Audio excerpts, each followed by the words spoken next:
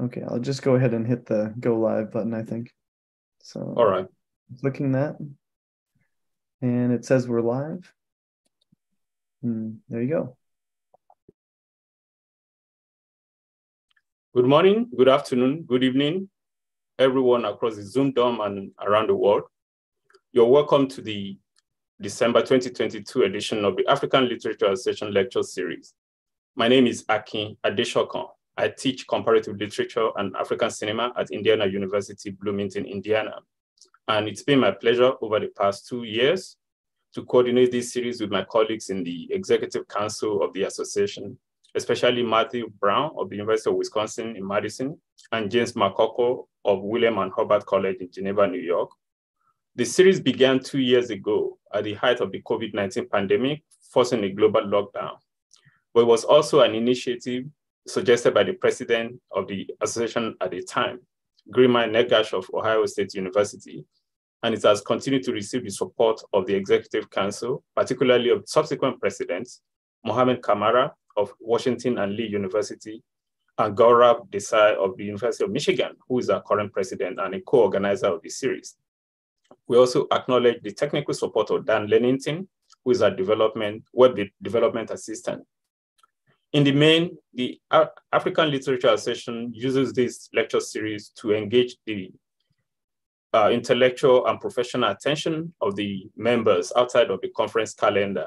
And it has had the benefit of opening literary studies up to other areas of study of artistic expression, moving on to those fields in the humanities and in the social sciences invested in the generation of knowledge in all spheres of life. We're getting there. Those in attendance who may be new to the series are encouraged to review past lectures dating back to September 2020, to get a sense of the diversity of subjects and scholars that we've already featured. As always, we acknowledge the continuing support of other members of the council, as well as the larger membership of the association. Due to your continuing attention and attendance, the series has come to stand in the past 2 years, as a matter of fact, as a publicly engaged feature of the association's presence. In this age when to be publicly engaged is roughly equivalent to be socially and civically responsive. Thank you, everyone. Today, we host a panel of speakers, scholars of African literatures whose professional range covers the broad topic that our title addresses as a question. What does racial otherness mean in African literature? When the news of the award of the Nobel Prize in Literature to Abdulrazak Gurnah broke in October 2021, an African writer welcomed the announcement with a tweet that read, in part, "May it," that is the announcement, the award, shift the world's understanding of African literatures away from hegemonic ethnopatriarchy. That phrase, hegemonic patriarchy, was emphasized in the tweet. Acknowledged or not, there's a perception among African literature scholars that writers or communities viewed as belonging to Africa's racial others are frequently marginalized. There are many historical antecedents in the political realm as well, especially in East Africa, places like Uganda. It is conceivable that the perception is stronger in social relations than in professional circles, although the difference between both is not consequential. Yet, there are many established scholars whose work focus almost exclusively on such communities, writers, or groups, as well as artists who have produced works from their experiences. Inspired by African Literature Association President Gaurav Desai's address at the end of the 2022 annual conference, the panel features scholars of African literature with research interest in Indian oceanic migration, literary and political culture, white Africans, and other ethnic categories often seen through the prism of race. 3 of those scholars have graciously agreed to join us to address this question within the parameters of their scholarship. I do want to emphasize the fact that they have been gracious in accepting, and I would like to personally thank them for the gesture. They are Nienke Boer, who is a lecturer in world literatures in English at the University of Sydney, Grant Farid, Professor of English and Africana Studies at Cornell University, and Emad Mirmotahari, Associate Professor of English at Duke University. They will speak in order. in which I've named them, and I will introduce them in turn. I'll start with Professor Boer, who has published articles in MNL, Research in African Literatures, Journal of Commonwealth Literature, and Comparative Literature Studies.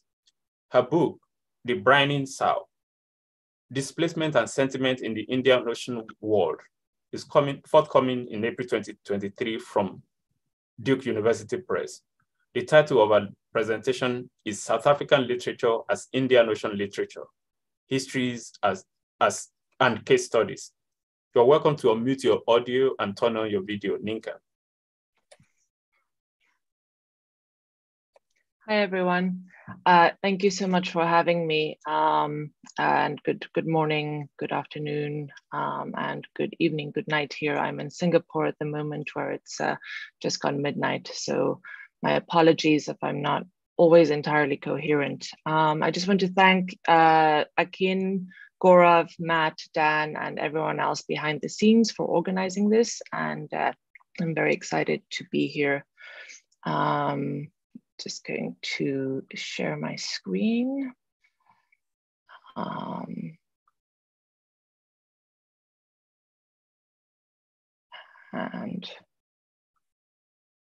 play this, great. A few years ago, I did a short talk at the American Comparative Literature Association's annual conference on the possibilities of turning to an oceanic perspective for African literary studies. Today's talk is a more focused follow-up to that one, in which I argue for the value of oceanic connections for the study of South African literature, with implications for other Indian Ocean literatures more broadly. South African literature has been so heavily impacted by, and is often only studied through the lens of, apartheid, which means that the racial categories imposed by the apartheid regime continue to dominate discussions of South African literature.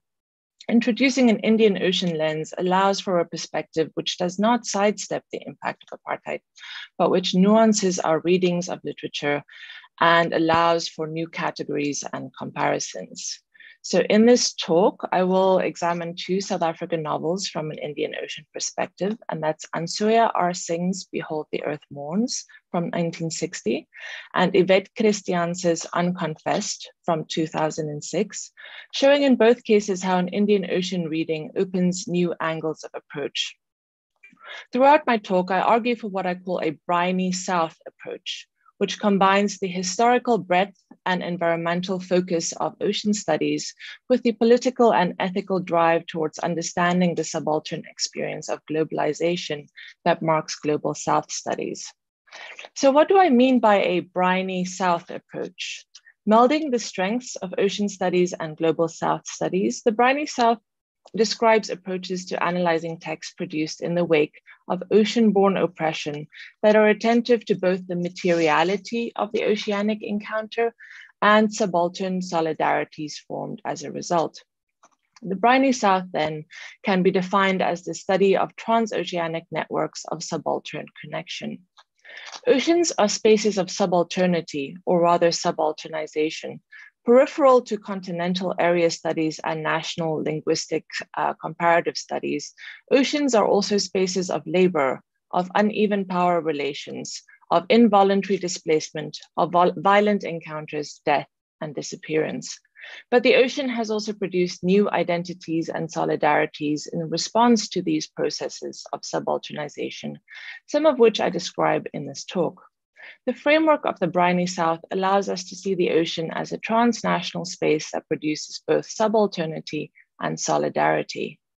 So while I may have coined this term, the approach itself is not new, and several existing studies already exemplify the potential of the briny South as an umbrella term for a body of work.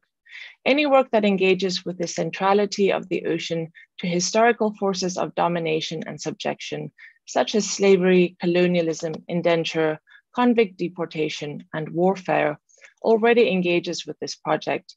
And Paul Gilroy's The Black Atlantic is, of course, an early example.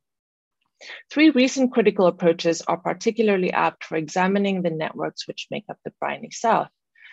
Isabel Hofmeier's Hydrocolonialism, Ashley L. Cohen's Global Indies, and Meg Samuelson and Sharnay Lavery's Oceanic South.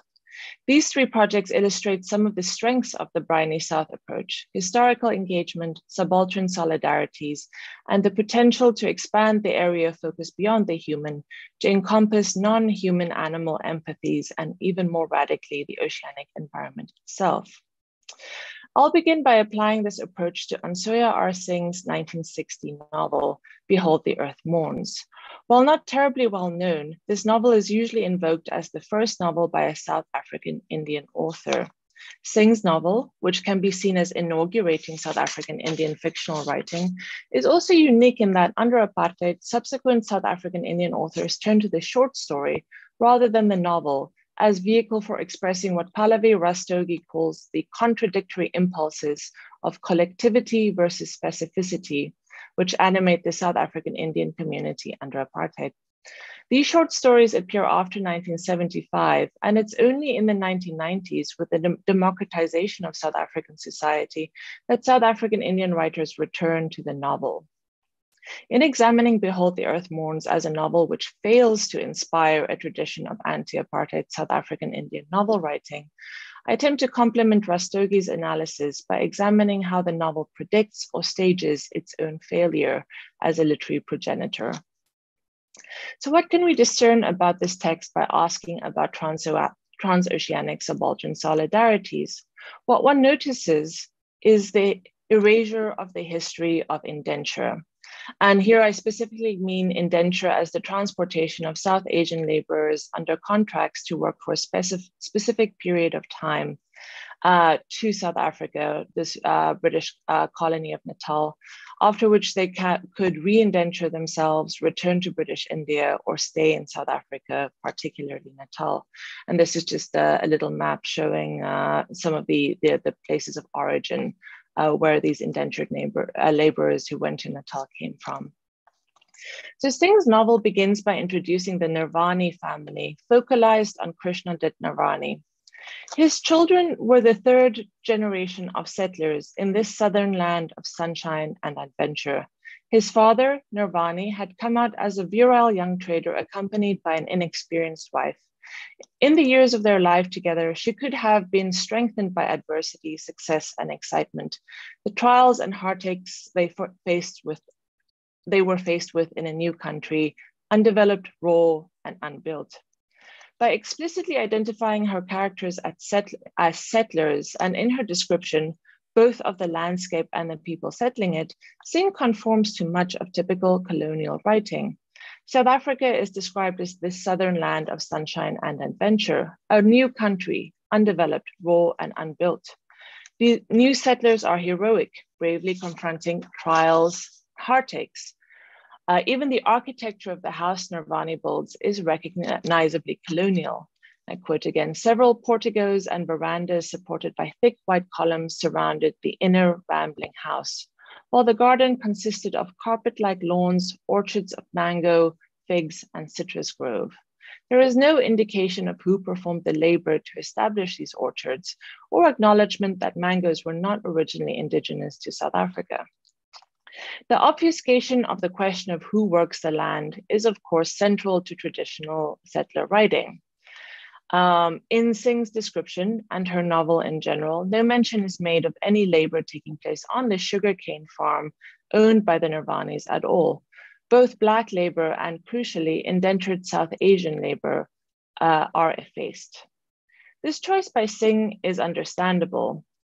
And here I'll just briefly fast forward through a section showing how the influential apartheid thinker, sociologist Geoffrey Cronje constructed the image of the South African Indian as a racial group that is alien and will remain alien.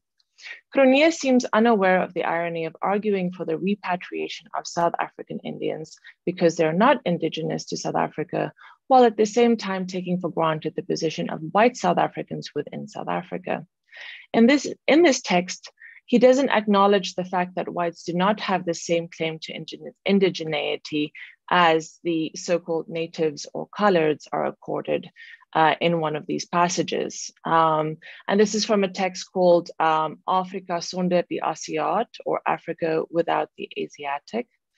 And in this text, we read, as concerns the white race, the contribution of the Indian comes down to slowly but surely uprooting him. This must be prevented. When the white race relinquishes its intimate bond with the earth of the fatherland, it will surely and definitely be one of the causes leading to his downfall in this country. And this passage clearly reveals Gurnah's anxieties. While ostensibly he is simply talking about South African Indians becoming successful farmers in South Africa at this point, his language returns to the image of Indians as a force that will slowly but surely creep or slip in and force Afrikaners to release their hold on the land. The intimate bond with the earth or soil, so central to the Afrikaner myth of belonging, is revealed to be reversible. One can be de-earthed. One's claim on the land lost to the alien, implicitly revealed here as fellow alien, South Asian settler. So tellingly, Gurnah focuses his argument on indentured Indians and their descendants, asking whether there was a need to use indentured laborers in the first place. His model for South Asians in South Africa is the indenture contract, a brief, legally controlled interlude after which she or he is supposed to return to British India. So in Behold the Earth Mourns, Singh thus deliberately tells a different story about the origins of South Asians in South Africa, emphasizing that her protagonists are the descendants not of indentured laborers, but of traders who built their own shops and developed their own land. Initially, it seems like Singh's text wants to frame itself within the chronotype of the traditional settler novel, which is one of genealogical or dynastic descent, one generation succeeding the other and inheriting the land.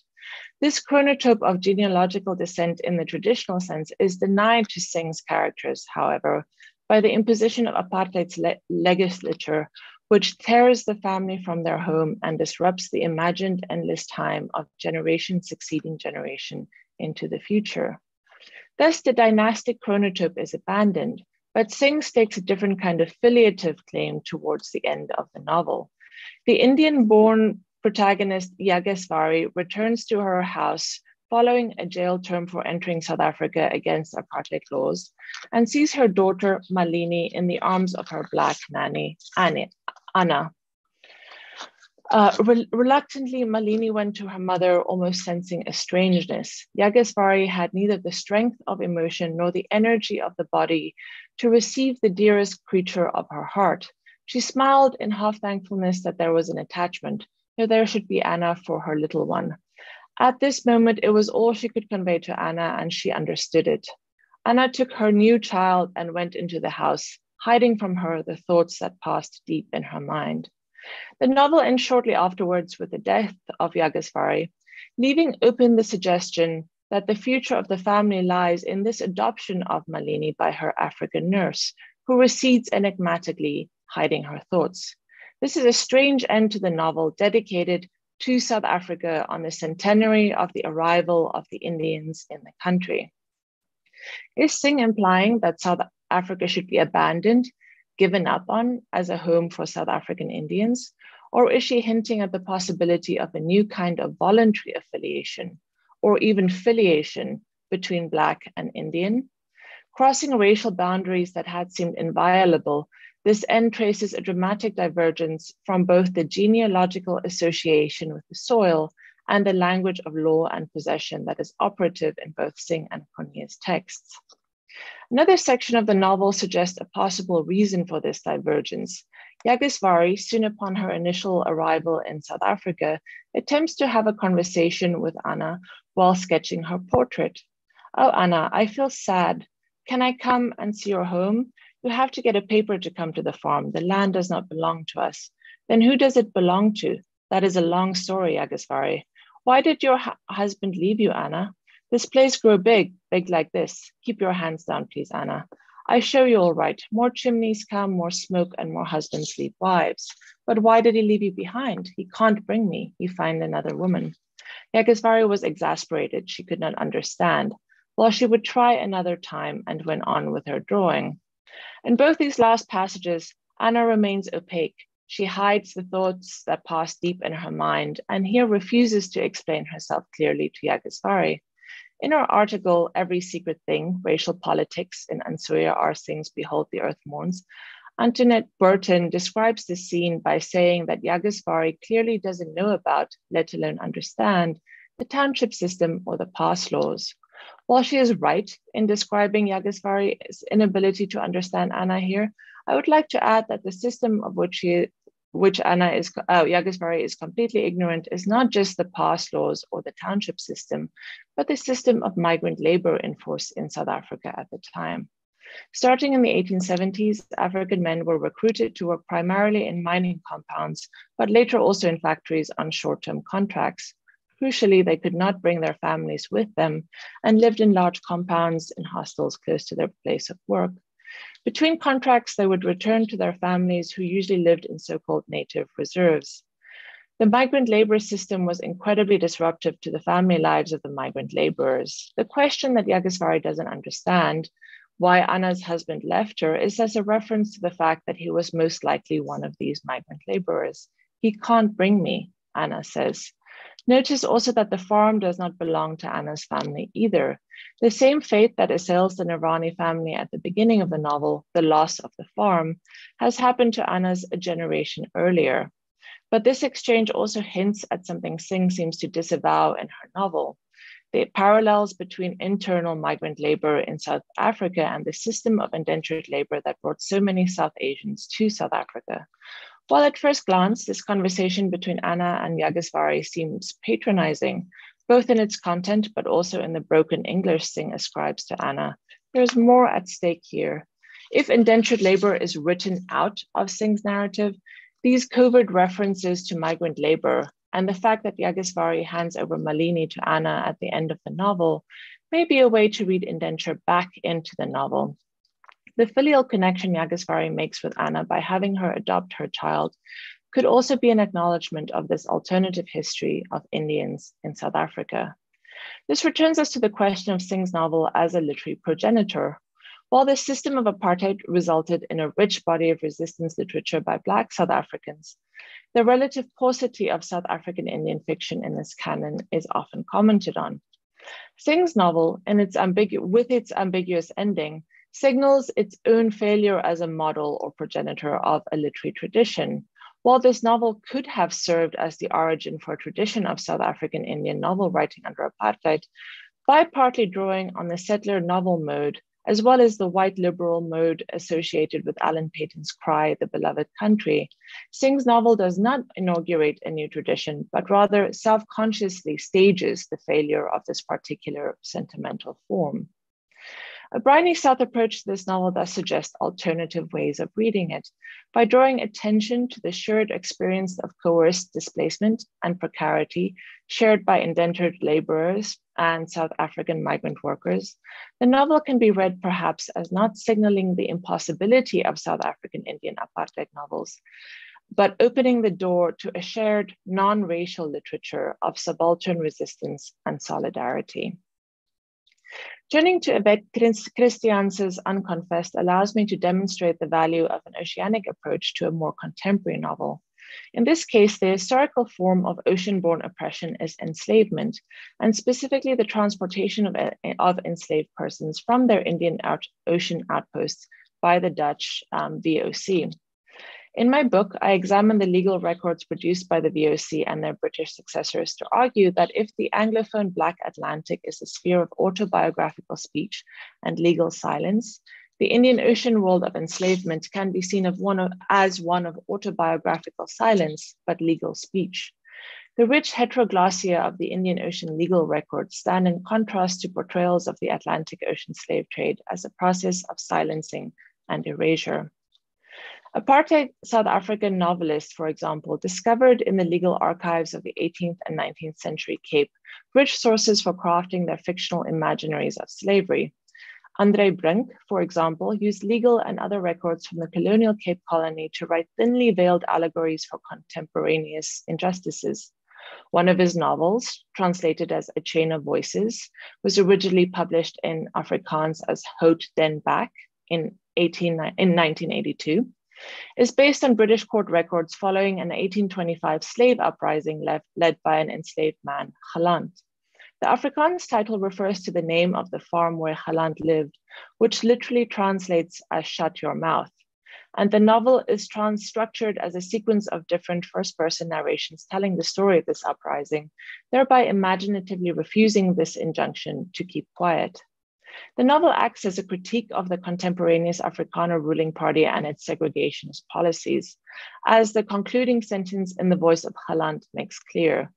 The eggs of the lightning bird remain in the earth for a long, long time, but one day they'll hatch and bring the fire back over these mountains without beginning or end, where my footprint remains forever proudly trodden in the stone. I'm going down now. In a way, I suppose I'm burnt out, but the fire remains. Slavery thus became a way to read the present into the past, mapping the racial injustices of the 1980s onto the historical figures of the enslaved, but in the process, replicating apartheid racial distinctions and simplifying the historical experience of slavery in South Africa. Post-apartheid novelists in South Africa have also drawn upon the rich archives of enslavement from the region to reimagine larger oceanic worlds, moving beyond the binaries imposed by apartheid-era protest writing. One of these post-apartheid novels, Yvette Christians's Unconfessed from 2006, is based on the trial for infanticide of an enslaved woman, Sila van den Kaap, at the Cape in 1823. So the novel describes the farm where the protagonist grew up in 1806. There was Philip from Malabar. Philip spoke a language that none of us understood. Amarant came from Batavia. She worked in the house. Perhaps it was because they had no one else from their lands that she and Philip kept close together. Some days I would hear them talking, each in his or her own tongue, laughing. And then there were those of us who are called Mosbeekers. We came in ships and never got that rolling world out of our ears because on some days, one of us would stumble and the others knew the ocean was sending us a message. Christianse thus focuses on uniquely Indian Ocean circumstances of enslavement, where the enslaved came from various different VOC settlements and trading posts, in this case, Malabar in India, Batavia on the island of Java, and Mozambique. Indian Ocean enslavement regimes differed from that of the Atlantic Ocean in that the slave trade was multi-directional, forcing enslaved from Southeast Asia into South Asia and vice versa, while forcing enslaved from East Africa and Madagascar into South and Southeast Asia. From all these regions, the enslaved in turn also ended up in South Africa. Indian Ocean slavery thus expands our notion of enslavement away from the Atlantic understanding of modern slavery as inevitably involving individuals from sub-Saharan Africa, as the enslaved in the Indian Ocean were often not African in origin. The Cape of Good Hope, for example, served only as a destination, not a point of embarkation for enslaved from elsewhere in the Indian Ocean, South and Southeast Asia, East Africa, and Madagascar. Philip and Amarant form a bond where their shared laughter transcends the different languages they speak. VOC court records showcase the multilingualism of the contemporaneous Cape society. The Court of Justice allowed witnesses to testify in their language of choice, and the languages listed in the records include Bugis, Arabic, Chinese, Javanese, Malagasy, Portuguese, Malay, German, Dutch, and English. So although the records are all transcripts of the Dutch translations, names, exclamations, interjections, and phrases from almost all of these languages made it into the final recorded versions. Christianse's Sila suggests that the shared experience of transportation across the Indian Ocean unites these individuals, regardless of their origins and languages, such that the afterlife of this oceanic journey viscerally haunts them. We never got that rolling world out of our ears. Oceanic displacement thus speaks a new language into their ears, and their stumbling communicates this message to others. A language, however, that could not be transcribed into the legal records of the Council of Justice. This passage speaks to both the realities of the multilingual slave society at the Cape, and also imagines forms of communication that go beyond the linguistic. So Bryony South approach here highlights the specificity of Indian Ocean enslavement as a system that both enriches and complicates Atlantic Ocean discussions of slavery. South African and specifically Cape Townian literature needs to be read with these specificities in mind.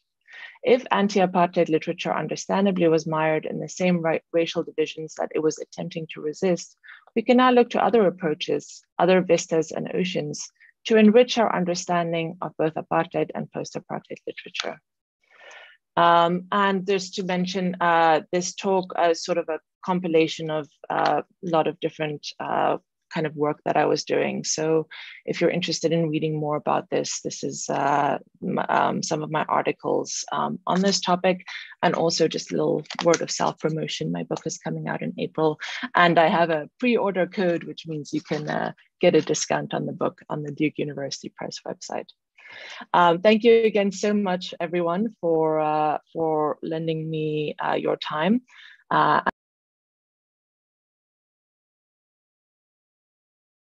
All right, well, thanks so much. That was quite informative and very nice transition between Singh and Christianity. Thank you so much, Nienke. Now we go to our next speaker. That's Grant Ferret, the author most recently of the Zelensky method. And only a Black athlete can save us now. His other works include an essay for Ezra, Racial Terror in America, which came out in 2021, and Martin Heidegger, Saved My Life, the University of Minnesota in 2015.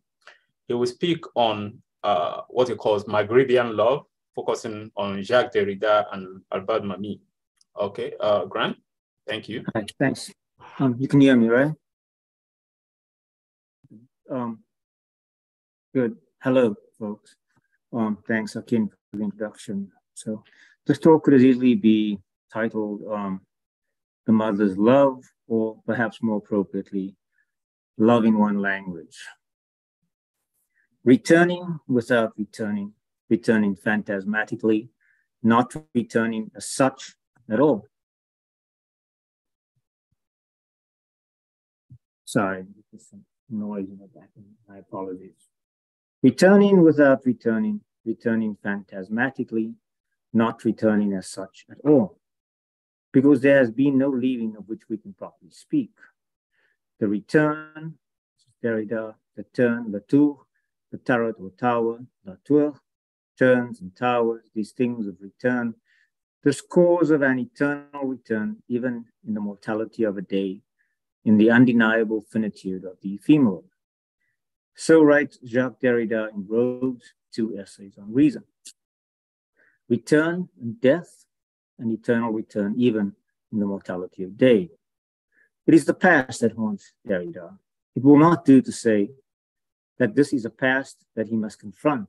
It's not that at all. Or if it is, as we shall see, it is a confrontation that verges on something more akin to self-indictment. That is, if it is not a self-indictment as such.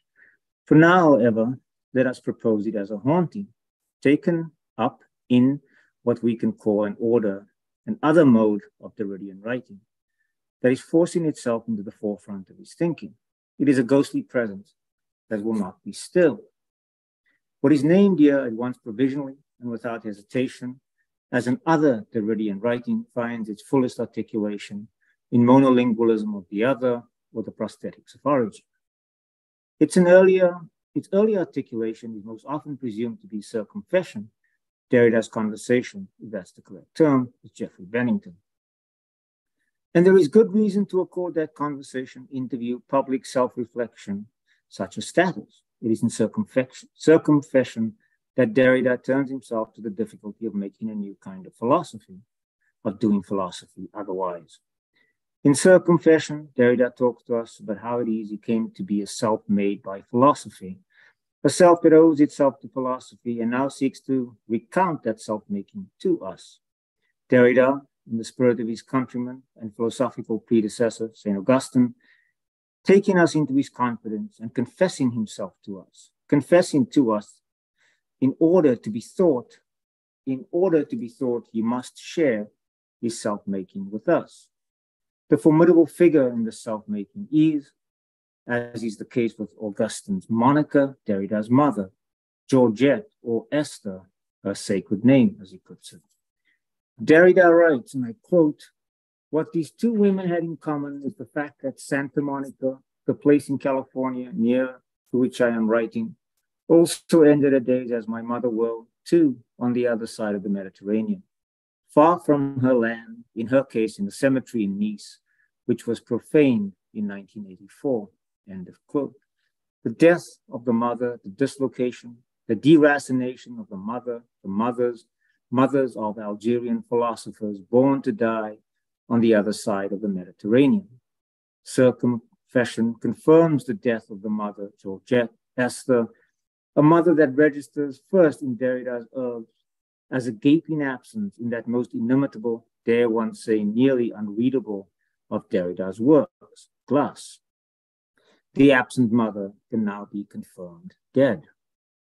But the death of the mother does not mark by any means the death of the mother tongue, the death of the mother's tongue, the clearest and most perverse proof of which is the profaning of the mother's grave in Nice. In what language other than French could Georgette's grave have been profaned? Even in desecrating the mother's final resting place, the mother's tongue reveals its living after. The mother's tongue, or the tongue made maternal by the mother speaking it, survives. It survives as a profanity, the burden of the profane, an inheritance which cannot be forsworn, which Derrida names monolingualism. In that most famous of Derrida quotes from monolingualism, "I have only one language, it is not mine." So writes the monolingual self from Paris, not far from where the profaning of the mother took place. There can be no turning away that is not also a turning to, a returning to, the re-invocation of the language in which the mother is remembered. Jacques Derrida is haunted by the past. Derrida, as we have discerned by now, his haunting is of a very particular order. A critical effect of monolingualism is to show Derrida as a priori, already other to himself, as having always been other to himself. It is because of monolingualism that Derrida has been made other to himself. Derrida has been made other to himself by virtue not of his origin, but because of the prosthetic origin that was appended to him. We could call that place Nice, the place where the Jewish mother is profaned in death, or it might be better to name that place Paris, the bastion of French life, where Derrida arrived after World War II and where he would live until his death in 2004. Regardless of the name it took, the not yet post-colonial France into which Derrida was absorbed, into which he was taken as to a mother's bosom, appended itself to him, made of the prosthetic a less visible artificiality, or an artifice, we might say, and more of a limb phantasmatically renewed, reattached, and revitalized as though through a miracle of surgery. For all of the marvels of science, however, it was not only that the prosthetic dissolved all by itself. France, as it were, did not do all the work. Derrida contributed, and contributed immensely, to the visible dissolution of the prosthetic, the fading of the forces that sutured him into monolingualism. Those forces that made him monolingual, and in so doing marked him at once as irrevocably French, the authoritative voice of deconstruction, a thinker whose very name was not only synonymous with French theory, but stood unquestionably as the name in the field and indisputably other, if we need reminding, to both his adoptive France and his native Algeria. If it is the past that haunts Derrida, then we can name this haunting, which in Derrida can go by the name of either monolingualism or nostalgia, then we can say that it is a haunting already foretold in Maghrebian writing, in Maghrebian Jewish writing. Nostalgia is a condition that any thinking of the diaspora as Maghrebian in France should have anticipated. It presents a different order of difficulty to Derrida, but it is a difficulty that saturates the work of the Tunisian writer Albert Memmi, from his first work, the novel The Pillar of Salt, but much more so in his critical essay, The Colonizer and the Colonized. This is a question that preoccupies many, albeit in a language distinct from Derrida's. Memmi writes, and I quote, "In the colonial context, bilingualism is necessary. It is a condition for all culture, all communication and progress. Possession of two languages is not merely a matter of having two tools, but actually means participation in two psychical and cultural realms," end of quote. and so Memi did.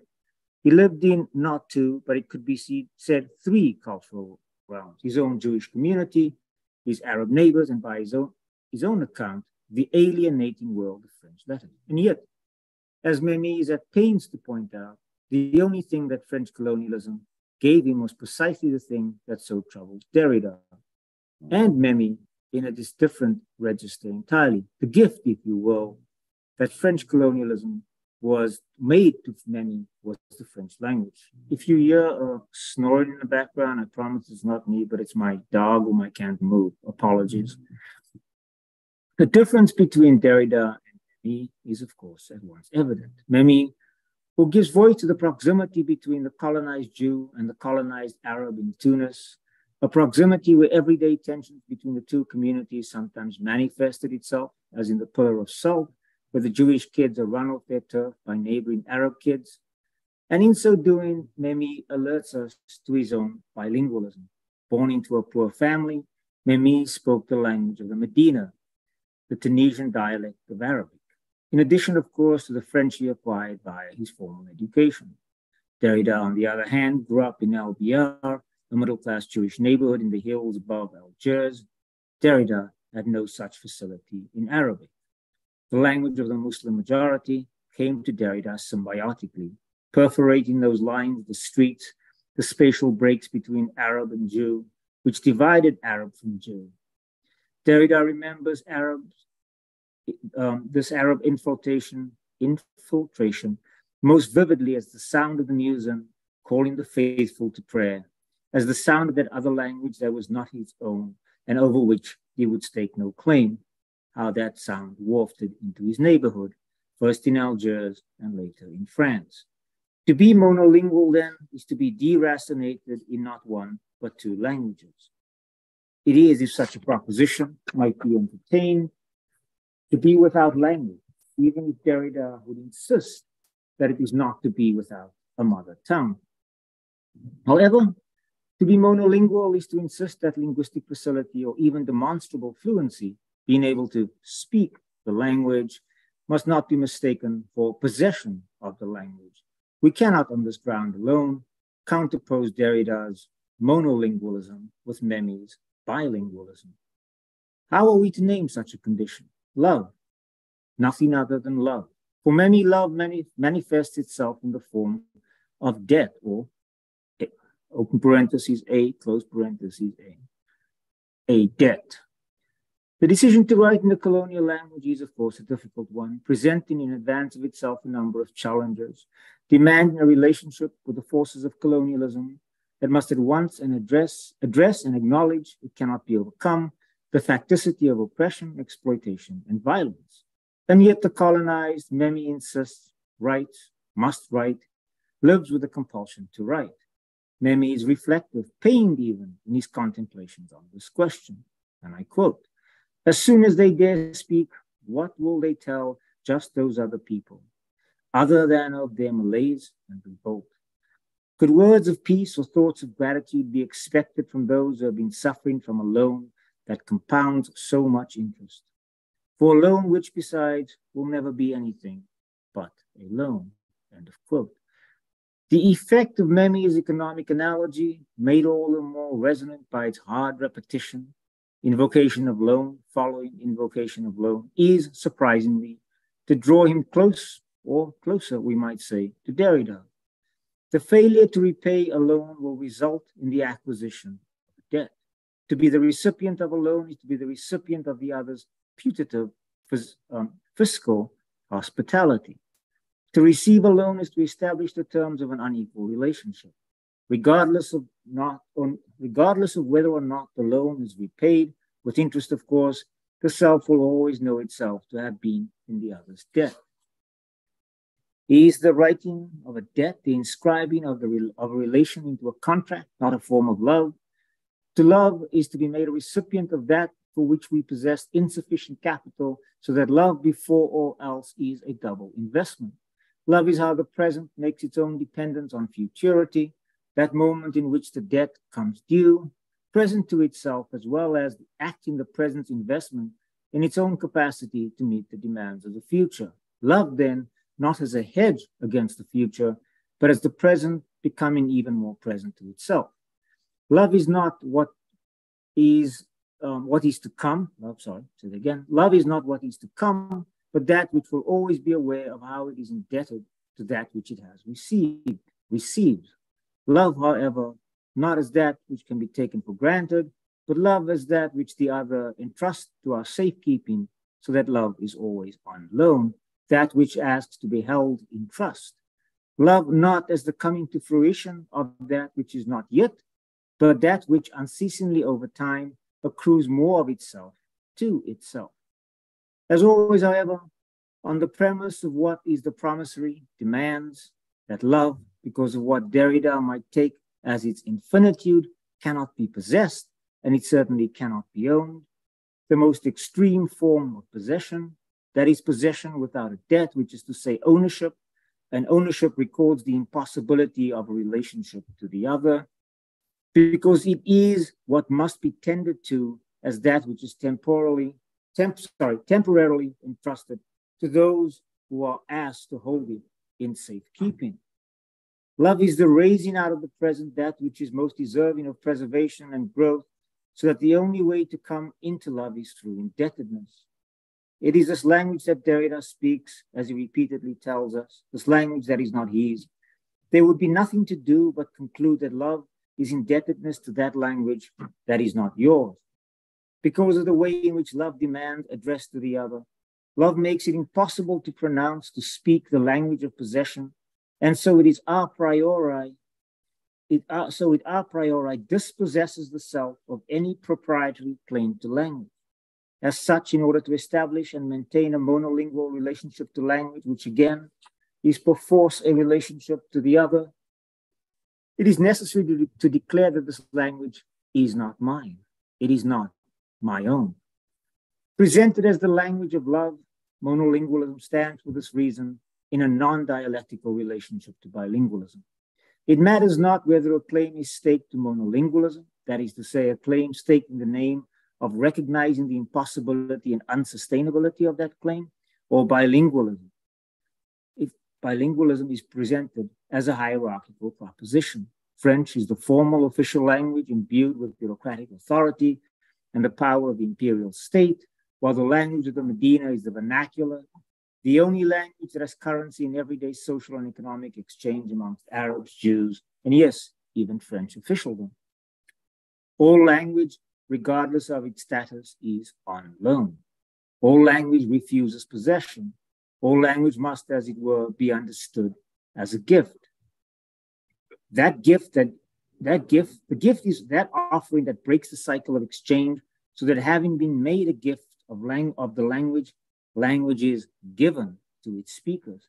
We cannot claim ownership of the language so much as we need to understand that language has been entrusted to us, temporarily assigned to us, in order that we might care for it, might learn to care for it.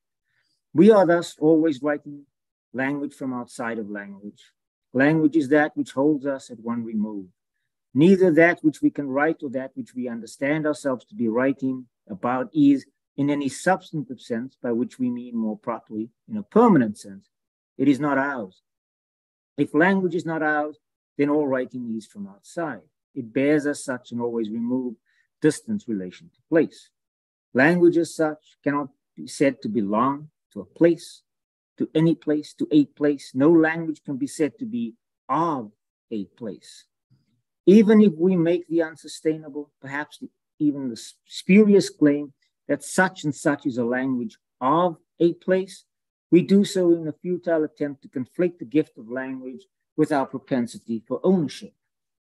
What the discourse of the loan makes evident is the impossibility of making language autochthonous.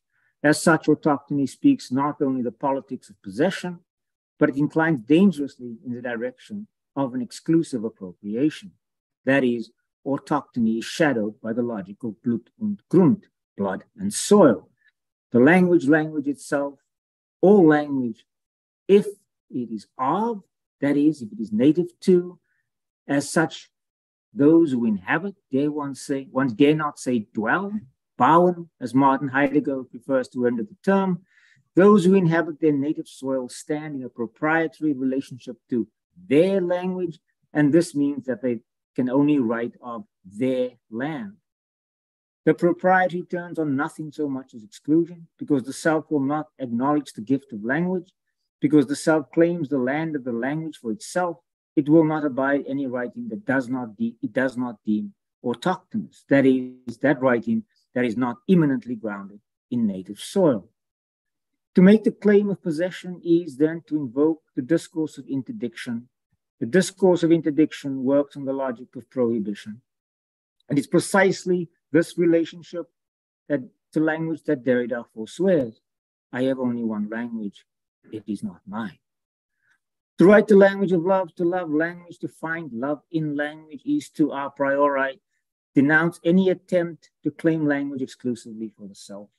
To write love in such a language that can bear love is to pose an existential threat to all calculative discourses. That is, by declaring it is not mine, even as the self struggles desperately to speak itself in a non-proprietary language, to argue against any form of speaking that counts. That is, it is not mine, allows us to see the constitutive failure that lurks at the heart of the numerative. That is, Derrida's monolingualism, in all its ambivalent refusal, reveals it as at the heart of the number that is bilingual, trilingual, and so on, is the unsustainability of the claim, a claim made all the more vacuous, perhaps we should say loveless, by and in its multiplicity. Monolingualism is as such that to which we must aspire. Determinedly non-proprietary, we are left to do the work of finding love, of giving love in a language not our own, but perhaps the mother's language, the mother tongue. Thank you.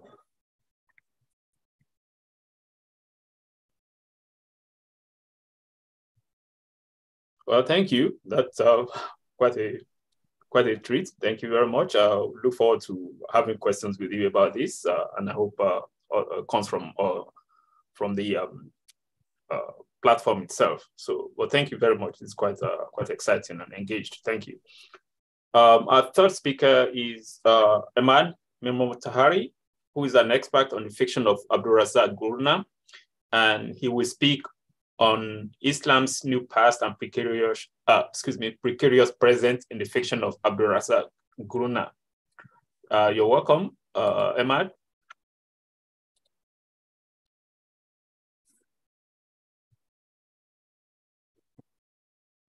Good morning. Still, thank you. Thank you. Can you hear me? Yes. Thank you very much. Yeah. I would just like to extend my gratitude to Akin, to Gaurav, and to Matthew, and also to my co-panelists, Nienke and Grant, for their papers. I'm very humbled to have been asked to participate in this series. The paper that I'm going to read is the beginnings of my sort of exploring Islam and the secular, and the way those things have been manifesting in contemporary, modern and contemporary post-colonial fiction, and specifically in the work of Abdulrazak Gurnah.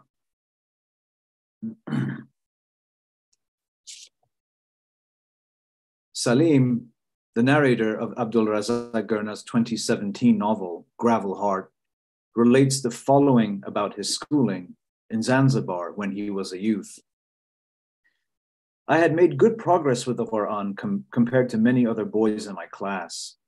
I had completed the Quran, reading the Quran twice, from beginning to end, to the satisfaction of my teacher, who had listened to me read every single line of every page over the years, correcting my pronunciation and making me repeat a verse until I could read it without stumbling. By the time I stopped attending Quran school, I could read the Quran fluently and with the appropriate intonation, without understanding anything much of what I had read. I knew the stories. I loved the stories. Salim stresses that he could not only read the Arabic language, but that he had learned to read it fluently. Salim perfects the proper pronunciations of the words in the Quran illustrating the materiality and performativity of the profession of faith in Islam and the importance that is placed on the words themselves, their textures and sounds, all the way down to the enunciation of phonemes and the most spiritually generative way to intone, elongate, or shorten them.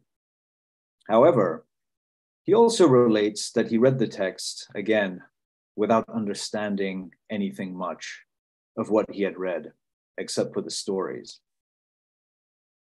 Later in the narrative, Salim recalls a conversation he had had with his father about his grandfather, Ma'alim Yahya. Ma'alim Yahya was a deeply pious man who was never formally schooled, but who knew the Quran and the Hadith by heart. And he garnered the respect of nearly everybody in his immediate community and in Zanzibari society at large. But despite the esteem in which he was held, Salim relates that his grandfather represented, and I quote, the privileged remnants of another era. Salim's father then recounts that Ma'alim Yahya was given a token role in British colonial schools in Zanzibar, presumably to assuage the concern of locals that their children were going to be brainwashed, and I quote, turned into unbelievers by British education. Salim's father concludes his recollections on the matter by pointing out what he perceives to be a historical irony, and I quote, it is religious scholars like my father who made colonial education possible, end of quote. What these two textual moments from Gravel Heart evince is what I believe to be one of the most potent, if furtive, tensions that runs through much of Gurnah's fiction. I am speaking of the confluence of two large historical transformations. The first is the erosion or loss of and disengagement with the sacred, with religion as a self-evident truth, a process associated with secularization broadly. The second is the ways in which colonial modernity retasks religion, and Islam specifically, as an instrument of domination, the centerpiece of renamings and the reordering of knowledge regimes in colonial contexts, especially. Divested of its sacred and epistemological authority, Islam comes to do its work in historical time, engaged mainly with what Sayyid Hossein Nasr calls the this-worldly. Islam haunts, to use Charles Taylor's verb, the historical world, meaning that it is at once of and in the past and intensely present. While secular modernity has not necessarily decreased the number of faithful around the world, quite possibly the opposite, actually, Gurnah's fiction demonstrates that in official status discourses, practices, and structures, its energies and legitimacy have been relocated.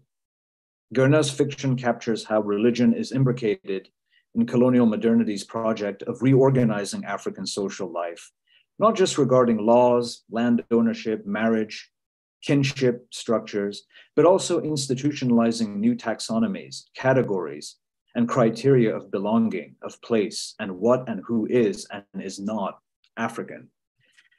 The shifts I'm describing here are consequential for the way race is configured in the post-colonial moment, and the cultural labor that Gurnah's fiction undertakes to describe these shifts. And so, what Salim's father thinks is a historical irony, that of Ma'alim Yahya teaching religion classes in British colonial schools, is not an irony at all. But what Simon Gikandi points out is the very unparadoxical alignment between secular modernity and religion, again, especially in colonial contexts. This is another reason why the faulty, but surprisingly enduring subtraction thesis of secularity, which is the notion that religion has simply been relegated from public life, proves especially imprecise and unedifying. Religion is not simply deleted from social and communal life in colonial contexts. Rather, its energies are transplanted to another arena of meaning-making and cultural authority. Paradise, the 1994 novel that arguably brought Gurnah's widespread international plaudits, captures these tensions and transformations through its main character, Yusuf, a youth who, like Salim of Gravel Heart, is alienated from Islamic doctrine despite his divine virtues and his resemblances to his namesake, Yusuf of the Quran and Joseph from the Hebrew Bible. But Gurnah's Yusuf is principally and finally historical. He is exiled from the sacred, and he is exiled, or willingly flees rather, from a past whose future would always be marked by the European horizon and the colonial and post-colonial condition. Yusuf is not an allegory, but its impossibility, because through and in him, Islam is embodied and lost, a victim and perpetrator of colonial oppression, a culture at once ancient and new, indigenous and alien. Paradise relates the ways in which the Arabic language, the profession of Islamic faith, as well as an explicitly articulated commitment to transnational, or rather transcontinental commerce, underpinned Muslim perceptions of self and other, perceptions that trafficked in ascriptions of civilization and barbarity. In the narrative, one member of the Muslim column that travels to the interior for trade draws a clear connection between trade and godliness, even as other members of his trading column maintain that, and I quote, most of the occupants of heaven are poor. That's the end of the quote. There is a categorical correlation for Muslims in paradise between being Muslim and being civilized, and Muslims are portrayed as being contemptuous and exploitative toward other communities around them. But Gurnah's narrative, while undissembling in its critique of Muslim power, dominance, and human abuses in Eastern Africa, never characterizes it as un-African or non-African. In fact, the differences between Muslims and non-Muslims are perceived to be trivial in face of the imminence of European ascendancy, a notion that proves to be rather false. The historical chapter Paradise fictionalizes is presented as a portent for what was to come in the middle of the 20th century. In the 1960s, anti-colonial rhetoric in Eastern Africa and elsewhere in sub-Saharan Africa, including in many Muslim or predominantly Muslim societies, pointed out, and correctly, that Islam was an assistive tool for French and British colonial domination of Africa from the late 18th century and onward, officially and historically. Officially, because Muslims were quite literally assigned influential posts in colonial administrations, and historically because Islamic societies established extractive economic networks that facilitated the European episodes of globalized capitalism. And this history is extensively commented upon in the work of Abu Lughod, Omar Sharif, and Chowdhury. There's an extensive archive and bibliographical archive that documents those histories. These histories provided the rhetorical fuel for a convulsive rejection of Islam as alien and harmful to an original African essence that had to be recovered and restored. As Gurnah himself stated in his Nobel acceptance speech, post-colonial independence produced, and I quote, a newer and simpler history, end of quote, that was responsive to the narratives of racial emancipation and progress. Just as a side, before I continue, as I'm recounting these perspectives, I don't mean to, and I hope I do not appear to sound snide or invalidating of nationalism, or at least the iterations of nationalisms that took hold in the 1960s, but to point out the collateral damage that those nationalisms did to other historical communities who also thought of themselves as African. These narratives often intentionally and systematically conflated Islam with Arab and therefore not African. This is a trope that is discernible, not just in Gurnah's fiction, but one that is a salient theme in a lot of fiction produced in African literature in the decades after decolonization, as well as in a lot of theoretical discourse. Famously, Chinuezu, among others, spoke of Islam through the same prism. M.G. Vasanji's fictional output thematizes this development in places. Marise Condé's fiction propagates it, as does Awi Kwai Arma's. It even survives as a seemingly incidental plot point and character dialogue in contemporary novels by writers who are called Afropolitan writers, like Dinah Mengistu. In his Beautiful Things That Heaven Bears, wherein two friends in Washington, D.C., one Congolese and one Kenyan, casually assert that another peripheral character in the novel is not really African. He is from Mauritania. He is an Arab. This is strikingly odd because that same character is referred to as a black man by the white American characters in the narrative. The transformation of Islam into a sign of essential racial alterity manifested as official policy with real human tolls, which is also captured in Gurnah's fiction. Tens of thousands, if not hundreds of thousands, of so-called Arabs and other so-called non-Africans were consequently marked for detention, deportation, or death throughout Eastern Africa. But I want to be clear that historically, not all of those who were targeted were Muslim. The dragnet included Hindus, Sikhs, and Christian communities too. But Islam and Muslim communities occupied a particular place in anti-colonial discourse, namely as a litmus test of Africanness, one that was used to sort out people in whom race or ancestry could not be determined through other means. Revolution and independence meant, and I quote Salim again here, the mocking dismantling of our old stories by anti-colonial nationalists. Salim's dad remembers, in the 1960s and after, people had no choice but, as he put it, and I quote, to sit silently by while history was narrated anew, end of quote.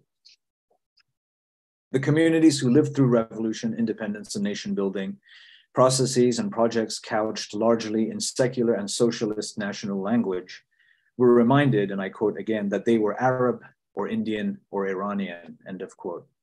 The rebracketing of people along racial and ethnic lines according to a newly iterated Africanness is notable, but it is equally notable that Gurnah's narrator refers to these transformations as stories. This points to the supreme importance not of empirical truths, but of narratives to the ways in which human collectivities are shaped and the ways identities are claimed, imposed, and withheld. Stories are homes and can make one homefold in the absence of a physical place, as Kenneth Wainaina said, but stories can also injure, evict, and forget a people to history.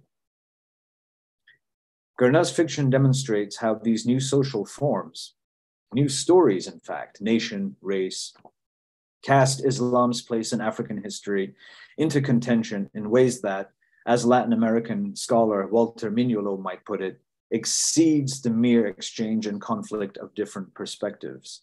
Rather, these new social forms ushered in a new logic and new axioms of African history. Indigeneity became not only a clear what and a who, but a when. When was it? When was Eastern Africa indigenous? When was it disrupted, corrupted, colonized? This is why comparisons between Paradise and Things Fall Apart, for example, yield limited insights. While those comparisons are not categorically false or without merit, Things Fall Apart in some ways does proceed from a sense of before and after, cause and consequence, and a sense for a discrete African historical community that was disrupted and remade by an external one. Paradise, on the other hand, resists origin stories and prefixes like pre and post. There is no pre-colony or pre-colonial in Paradise. There is no recuperable Arcadian community. And one of the ways Paradise communicates this is through the ubiquity of gardens, an Islamic trope that often appear in dreams, also an Islamic trope, and which are otherwise largely walled off, dystopic, and unavailable. In Paradise, Eastern African society, while far from idyllic, was always and already many, multiple, and mixed in ways that evaded modern geopolitical lines. The removal of Islam from its position as the dominant spiritual and social ontology and its repurposing as a sign for racial otherness does not stop in and with Eastern Africa. This is observable in Gurnah's fiction that is set in England, where those characters and narrators have to come to terms with their exile and the chore of having to rebuild a life in a new and equally inhospitable society. Daoud, the main character of Gurnah's 1988 novel, Pilgrim's Way, is a prime example of an individual who has to renegotiate new terrains of unbelonging while dealing with the ghosts of his past in Zanzibar. For Daoud, race and religion become entwined in ways that are both similar and dissimilar to his experience with independence in Eastern Africa. In Zanzibar, Islam indicated that Daoud was not Black, not African, whereas in England, Islam accents Daoud's racial otherness as Black and African. Daoud is described by the English as Black and Muslim, the latter term emphasizing the peril and existential antagonism that the former term presents. It is not coincidental that while Daoud is taunted for his race throughout the narrative, he is given a beating by skinheads in the shadow of the Canterbury Cathedral.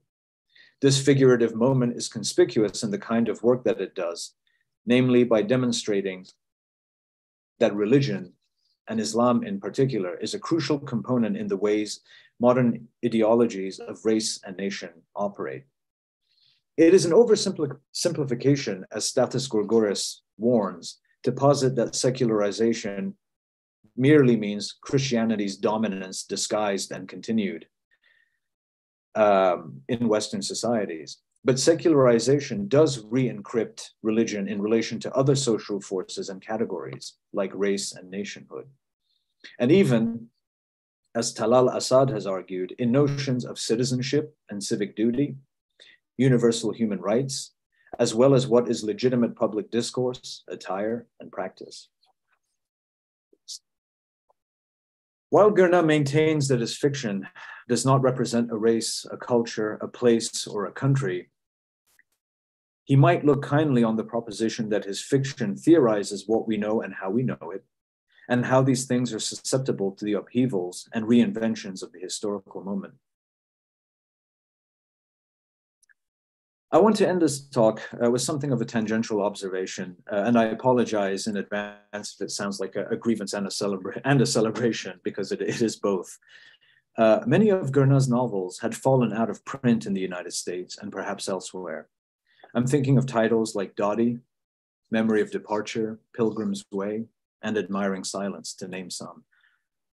When it was announced that he was going to be the recipient of the 2021 Nobel Prize in Literature, many of these novels resurfaced. These novels have either already been reissued or are in the process of being reissued. They prominently display the fact that he is a Nobel recipient on their redesigned front jackets, which has caught the attention of many. As a storyteller who, as his longtime British editor Alexandra Pringle told the New York Times recently, is able to speak of large historical events through small lives, one has to wonder why some of Gurnah's fiction has not been given, other than in scholarly circles, the attention that they merit. While I am grateful that Gurnah has at long last received formal recognition, and that this recognition may make his work widely available again, I also cannot help but think that the prize and publishing industries have an outsized role in determining what stories have value and which ones do not have as much value. This very issue was the target of Tariq Ali's remarks on the assemblage that we call world literature in his appearance in the 2013 conference at the London School of Oriental and African Studies. Gurnah's fiction is not just about redress. His work sets out to do more than revise and rebut, which is an easy impression to get if one reads the many commentaries about why he was awarded the Nobel Prize. His fiction is also a lyrical celebration of stories and the capacity of stories to carry with them many other stories. Whether it is Utenzi, Islamic parables, campfire anecdotes, or accounts of people like Hassan Ali, who, in Desertion, mistakes Martin Pierce as a ghost or a jinn, Gurnah's fiction speaks to Chinua Achebe's belief that there is no story that is not true. Thank you.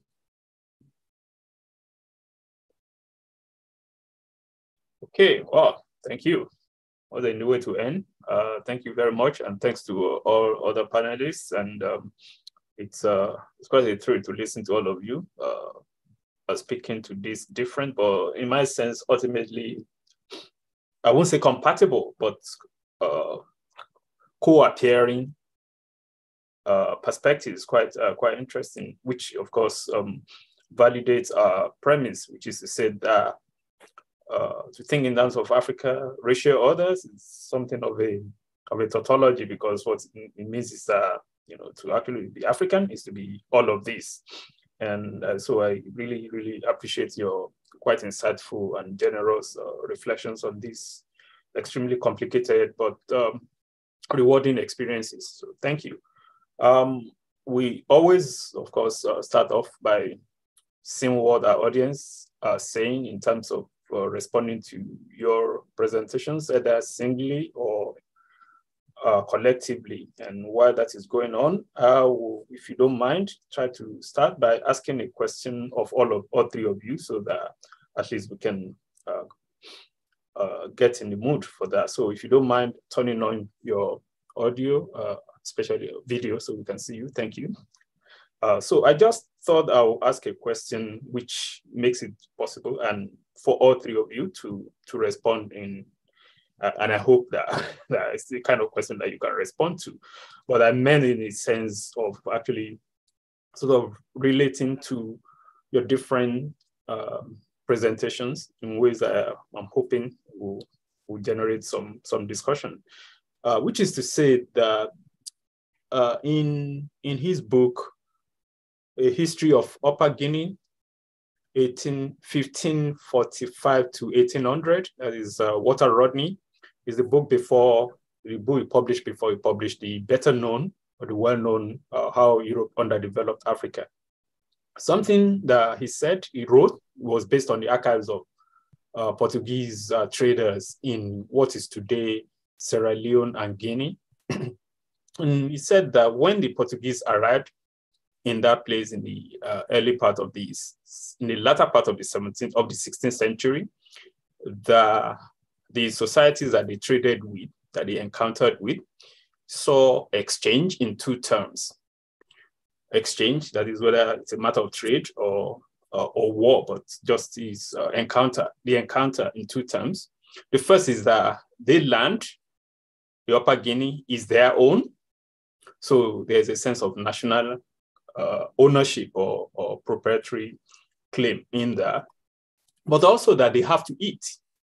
So, and in political terms, I think political scientists and even historians of nationalism in the African context have tended to calibrate these sentiments in terms of the tension between what they call the national struggle, that is the achievement of political independence, whether through anti-colonial struggle or through armed struggle, and social struggle, which is the attainment of material satisfaction by the generality of the population.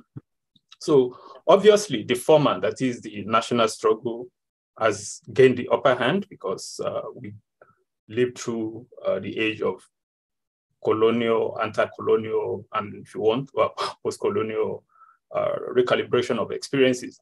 And so, but I'm wondering whether, as I listen to you individually, I think you are not totally oblivious of this idea of the national struggle or nationalism, but I hear you to be reading against that grain, principally, maybe not exclusively, but principally. So I wonder whether it's possible to gain any kind of mileage, if you want to respond to this, from actually giving emphasis to exchange, whether it is linguistic in terms of monolingualism or bilingualism, whether it's labor in terms of this migration from the Indian Ocean towards Southern Africa, or religious in the work fiction of Gurnah. So whether it's actually possible to think of these exchanges in terms of people having to eat. I mean, it may seem a very literal, elementary way of putting it, but I guess I'm just trying to think, or get us to think in terms of what kind of ideas might we be able to generate if we sort of, why not fully abandoning this larger question of identity in terms of whether it's racial, economic, or political, or religious, but in terms of daily living, whether it's bare life or whether it's sumptuous life in the case of someone like Isabella de Santos. Does that make sense? I know I'm rambling a bit, but it's something that I thought would be, might actually get us started. And while you do that, I'm sure there are a couple of questions that our audience can answer. So, who wants to go first?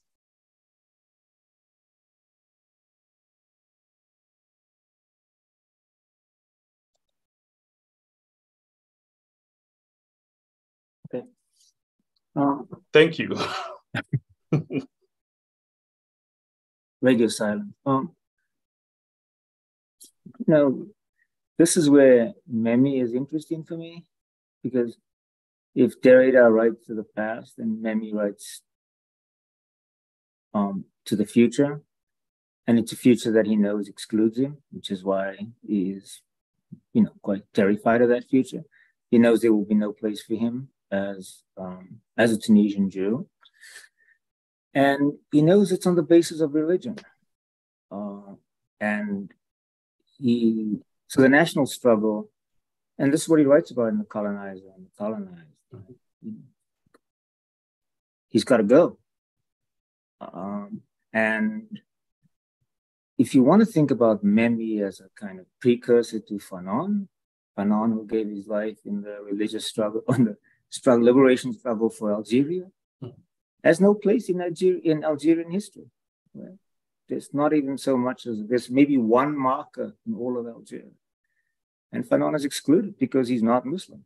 Right? So the national struggle and the national identity to come for Memi is what tells him you have to leave. And Derrida is much more, he's much more lyrical about this because the sounds come to him. But if Derrida were held to account, I think he would have to say without question that Algeria was unlivable for him. And he would have had to go. So there is and I don't think in Algeria it's about religion for Derrida. I just think it's about the post-colonial state has not been able to accommodate it. And I don't think Derrida was in a position to talk about the war. In fact, he very rarely talks about it. So for him, it's exclusion, which is why I focus on language and monolingualism, because it's the inability to craft that language that can bear this experience. And in Derrida, it's nostalgia. I think in Memi, it's just the sort of brutal pain of being other, or being doubly other, being, colonized in a hierarchical way, and then knowing that the Tunisian state to come will exclude him on grounds that are not, on grounds which he cannot combat. Because he's Jewish. Yeah. Okay. Yeah. All right. Nienke or Emad, any take that you want to make of this question? Emad, do you want to go first, or? Thank you, Nienke. Akin, I think you, albeit eloquently and cautiously, you characterized all of our presentations as reading against the grain of nationalism. Did I not hear that correctly? I don't want to. That's how I heard you. Maybe I heard wrongly, but that's what I heard. Okay. Yes, yeah. No. I mean that's been something I haven't been able to get past. The pointing out sort of parochial ethno-religious nationalisms and violence between communities that are not European, pointing that out has often been, there's a caveat, right? That might inadvertently become a kind of an apologia, right, for colonialism. And I think that one sort of way to address that, or to sort of redirect that conversation, is the emerging body of scholarship that looks at sort of contact zones, that sort of locates Africa or relocates Africa as a part of larger sort of contact zones. The body of scholarship that would loosely fall under this idea of minor transnationalism, right? So maybe going back further in time and looking at the ways in which these communities were always sort of in commerce, culturally, linguistically, economically, in terms of exchange. That might be a way, and not sort of focusing so much on the modern and contemporary narratives, which I think, broadly speaking, a lot of post-colonial discourse is focused on.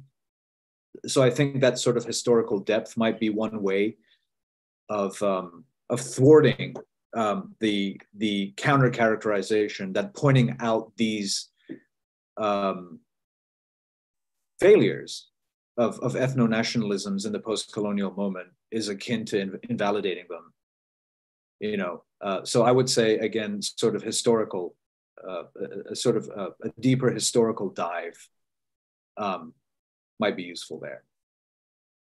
I'm sorry, I don't know if I answered. No, yeah, it makes sense. It makes a lot of sense. And I guess that's what I was sort of suggesting by sort of pointing to the question of the tension between, because in fact, the idea is also that even from the point of view of the masses, so to speak, because that's the terminology that the anti-colonial activists used to gain power, that social struggle dropped off and then became nationalism. And the idea was, to put it in particular terms, the example of Abamami or even Fanon sort of dropping out, whereas, you know, whether it is religious, being Muslim, that then predominates in Algeria, or political power as such. You know, so that, in fact, whatever it was that motivated Fanon to participate, to be such a central figure in Algerian independence, it was like a good life for everyone in that elementary sense, dropped off. I mean, we think of Fanon as a figure being dropping off, but in fact, Fanon himself represented something, and that impulse in his work was also what was sidelined when politics became the end of the struggle, whether it's social or national.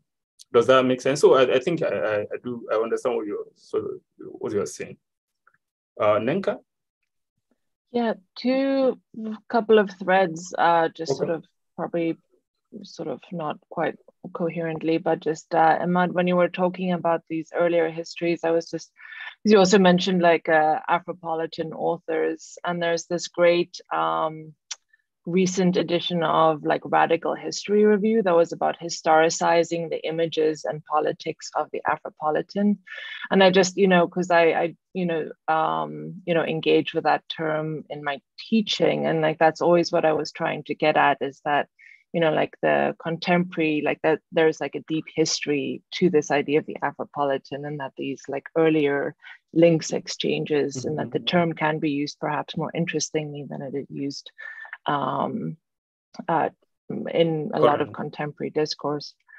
But then just also talking about like this idea, again, when Emad was talking about how like post-colonialism foreclosed a lot of narratives, I was just thinking about how my talk, I was interested in how the end of, so like that moment of nationalism, when I was talking about like the end of apartheid, how I was talking about how that opened up the possibilities for different kinds of narratives, right? So again, this kind of, South Africa being this sort of weird like exception to a lot of the way that post-colonialism and post-colonial discourse works in the rest of the continent. But also, sort of keeping in mind that even as I sort of identify in the literature, this kind of like opening up to different histories, different backgrounds, different stories, as Gurnah would have it. I mean, we at the same time, we have the horrific sort of xenophobic attacks in South Africa. So not conflating like the literary narratives that are happening necessarily with what's happening on the ground. Thank you. Emad, there's a question for you from the channel. It says, regarding Paradise, what do you have to say about the impact of multiple travels on Yusuf or of Yusuf? How do they impact on his identity and his practice of Islam? The impact of migration on identity generally. So if you want to take that, and then we'll hear that through.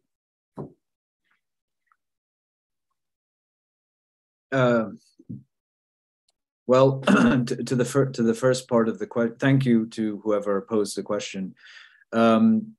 Actually, I do or did address that in this paper. I cut it out because I had one eye on the clock.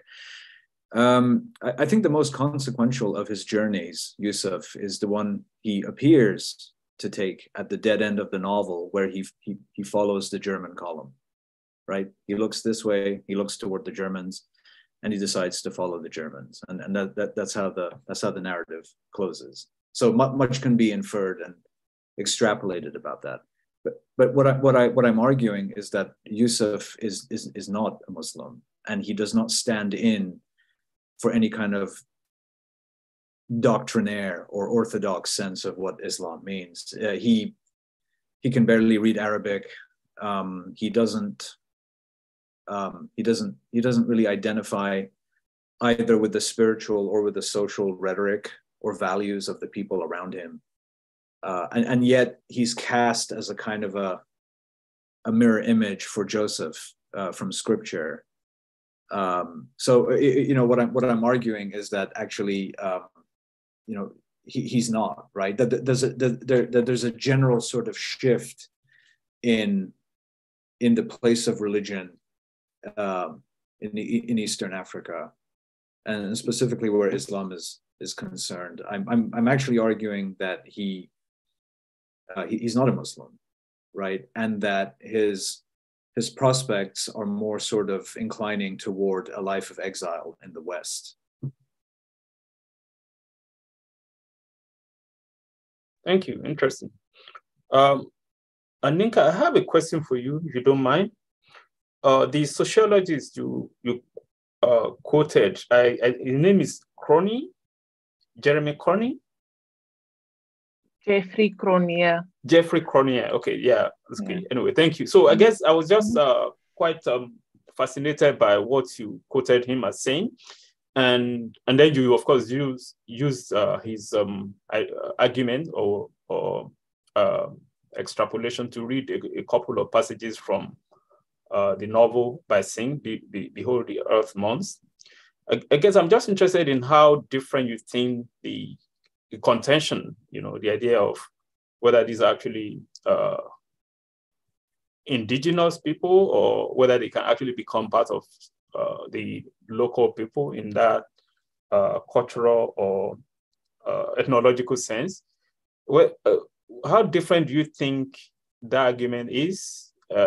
Especially because it sort of sounds in my ears as something at least maybe generally reminiscent of a claim that G.M. Coetzee makes in White Writing, where he characterizes white writing as writing about an experience that is no longer European, but has not become, may never become African. So do you think that there's a connection between those two, or is Gurnah saying something totally different? I mean, I think Gurnah is interesting because he seems utterly incapable of recognizing the sort of irony of his own claims that South Asians, that Indians are alien and will remain alien, while at the same time making this like strong claim for a Blutenboden kind of like narrative for like Afrikaners, right? Like the sense of belonging to the soil. And he just, I'm just fascinated by the fact that he can't seem to like realize that those two claims are like that's the same sort of level of like non-indigeneity applies to both of these population groups, right? But so that's why I find that part, and it only comes out in sort of like reading between the lines of what he's saying, right? Like this fear that like they will be revealed as being also alien. It's not something that he ever explicitly addresses. But I think what Singh's novel, which is written, so Gurnah's in 1946, right? So this sort of early apartheid thinking. Singh's writing in 1960.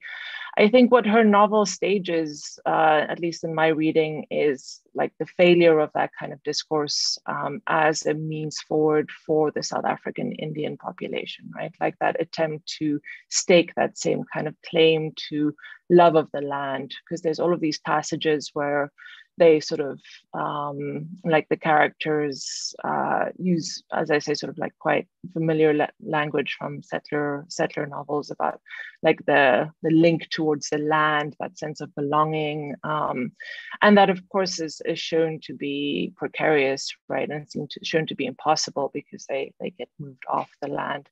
But the novel seems to suggest that like that is not the way forward, right? Like that is not the claim to make. So the two texts are interesting in that they both have this sort of like balance between sentimental language and legal language. Like they're both sort of trying to make both a sentimental and a legal claim to belonging at the same time.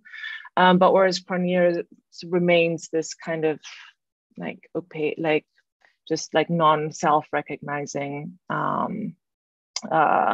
sort of ramble.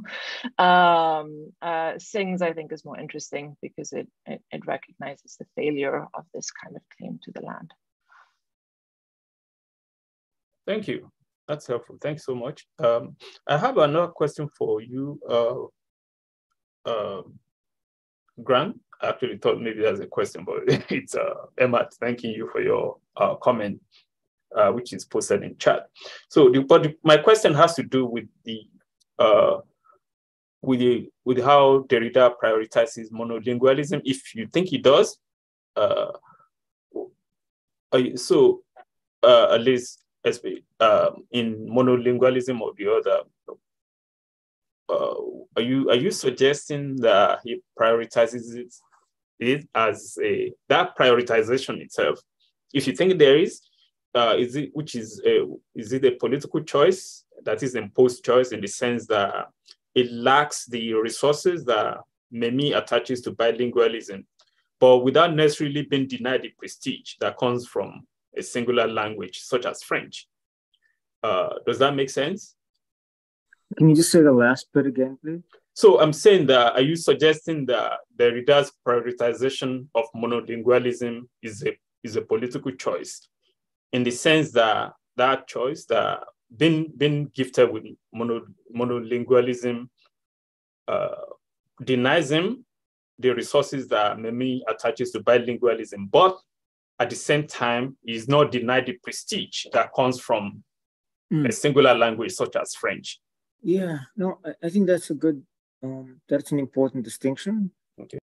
I would qualify it, however, by first saying that, I think Derrida would draw any notion of prestige into question. And he would do so, I think, for one reason. And this is, I think, what monolingualism allows him to do. Monolingualism, I think, is the final stage in a three-step process. There's the absence of the mother in class, there's circumfession, and then there's monolingualism. And I've argued elsewhere that monolingualism is Derrida's attempt, or maybe even determination, to write himself into Algeria, or at worst, to write himself as Algerian, and not in an uncomplicated sense, but for a man who is so wary of nativity, I think this is Derrida grappling with that. And I think the first step in that actually happens in South Africa in '94, when when he witnesses Hani's death, because he's there. That explodes, and then he, Spectres of Marx is dedicated to Chris Hani. I mean, I couldn't think of a less fitting figure than Chris Hani, because Hani is responsible for the death camps, and that precede Carnaval. I mean, Hani oversaw that, right? So what kind of a Marxist is. If he's a Marxist of a Stalinist stripe. So, but I think that's Derrida's confrontation, right?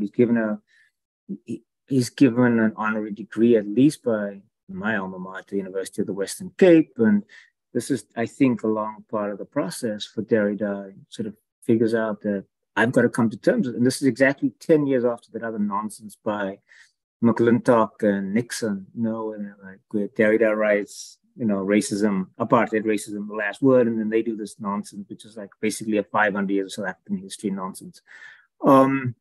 So Derrida, no, seriously, if you read that piece, it's like McClintock and Nixon have no idea what they're talking about. They can't read Derrida. And it was an opportunistic moment where they just figured out like this was good. It's good for their careers. They could take on Derrida. They could make a whole spiel about it. There's nothing substantive about that. There's no reading, no careful thinking by either of them. So Derrida's been grappling with this question for a while. And then I think with monolingualism, he finds a way in, but he doesn't find a way in on his own. He finds a way in through love and Khatibi, right? Khatibi writes Love in Two Languages. And Derrida says, this is in New Orleans, or maybe it's somewhere in Louisiana, Baton Rouge, I think. And Derrida says, in this room where Khatibi says, I am the most, Maghrebian of us all. Like, what's going on here, right? It's clearly Derrida staging his own struggle with himself. So this has always bothered him. This is the haunting. That's why I think Spectres of Marx is dedicated to Hani, because it's that haunting, right? It's like a spectre is haunting Europe, Derrida works his way through that. However, even what you call prestige never sits easily with Derrida. He is profoundly troubled by that. And he talks about it in monolingualism. He says, they know I'm from the provinces. I speak too loudly. I dress too brashly, And this is the first time Derrida registers that out of placeness, that impossibility of play. And I think, my first reading of Nostalgeria is that it's that writing. It's Derrida writing himself into Algeria, and consequently, we can figure Derrida as an African philosopher. We can make the claim that deconstruction is in fact not born in the Sorbonne, but it's born in LBR, right? So I think that's an important claim. But that claim has always struck me as troubling, and I've been haunted by, which is why I I arrive at where I did today, which is to say that monolingualism, what we forget, is monolingualism of the other. And Derrida is locating himself here as other. That's the invitation that has not been accepted, certainly not by me. But I think that's what I'm trying to think now. Derrida as other, not only as other to Algeria or other within the halls of the French Academy or the Euro-American Academy, as you please, but Derrida as in fact saying we're all other to language. And so, if you come at this from a first reading or just a provisional one, Memmi looks like the guy who really sort of gets it, right? Because he writes The Colonizer and the Colonized. And then Derrida writes this, 40 years later, what's going on here? Hasn't he read Memmi? There's no place for Memmi in Derrida, right? They're born literally a few hundred miles from each other on the same coast. He goes to Khatibi. So I'm interested in why Memmi is left out, why Memmi is the absence. But what Memmi does is allow Derrida to make the argument against bilingualism, right? Is to say what kind of language can bear this love, because that's what's excruciating for Memmi, that he cannot be included in the society that he loves. So it's the mother tongue. It's been nurtured and nourished by the mother. That's, I think, what troubles me about Memmi, not in a bad way, but just it's Memmi's ache for this place that won't accept him.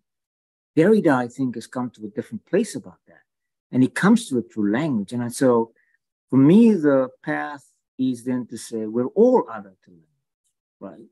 And I come upon this, fortunately, this metaphor by Memmi of of the loan. And that's, I think, what allows me to get to implicitly to the gift from Marcel Mauss and Derrida's notion about how the gift breaks the system of exchange. So yes, there's prestige, but as the Americans are wont to say, there's no such thing as a free lunch.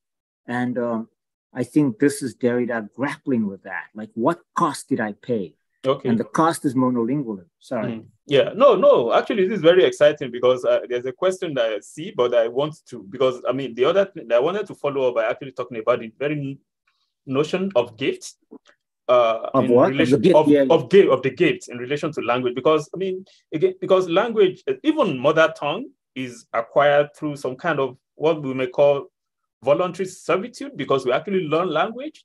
So I guess I want to push, not necessarily push, but actually engage with that a bit more. That how does acquiring language, how does it sound as a gift or something that you borrow as an exchange, rather than as something that you actually acquire through an effort, through, if you want, I mean, you learn something, you actually expend labor in exchanging, in acquiring it. So I guess I want you to convince me what the status of of the gifts or borrowing has to do with the very acquisition of language, or whether it's something that we can own.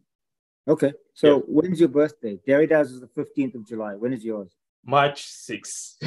Sorry? The 6th March 6th. 6th of March, yes. So it's the 6th of March, and Derrida being a nice guy, because he was very generous. He'd always pay for dinners, that kind of thing. Derrida gives you a Nigerian football shirt as a gift, right? Okay. So come the 15th of, which is also Benjamin's birthday. Yeah. So come the 15th of July, what do? I'll give him something too. Oh, that's the problem. Okay. Why not? The gift is to make up.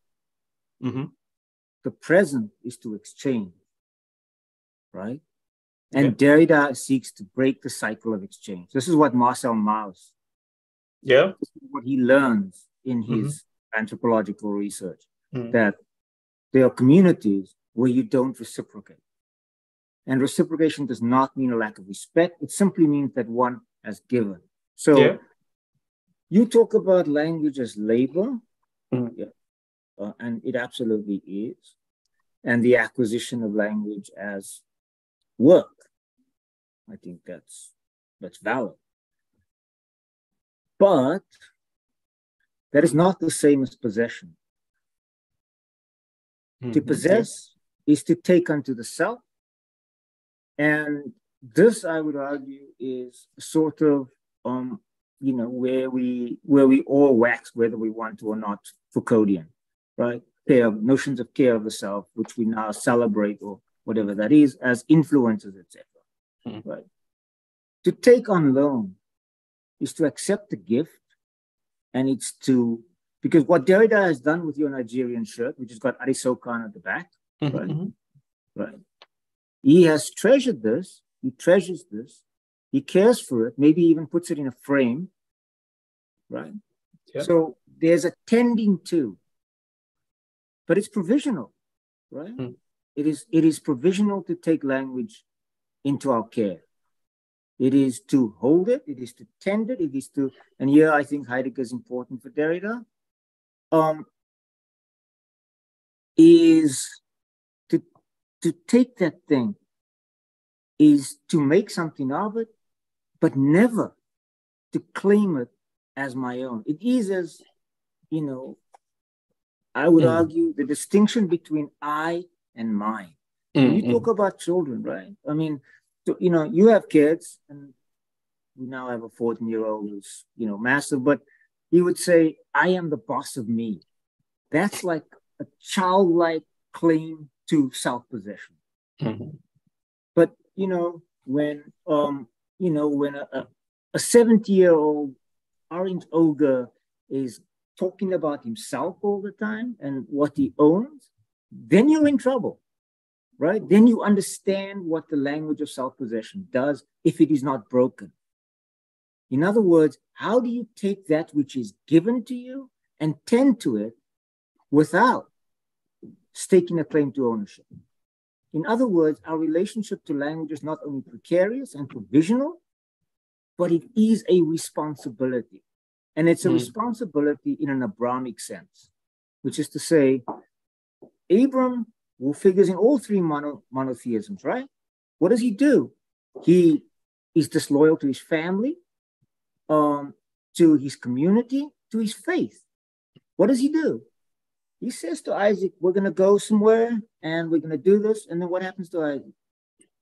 He's willing to sacrifice. Yes?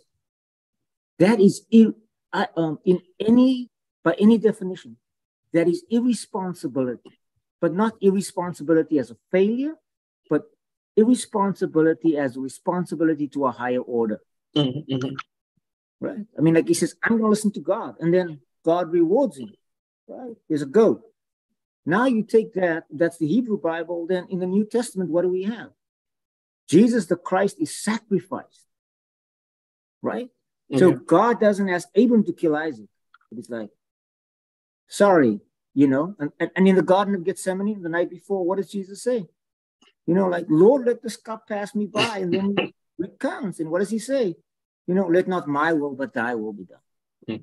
So there is, I think, something of that act of supplication about language, that we are in its service, that we are responsible to it and irresponsible in the Derridian sense, in that we, in Abrahamic sense, we can do stuff with it that does not seem prescriptive.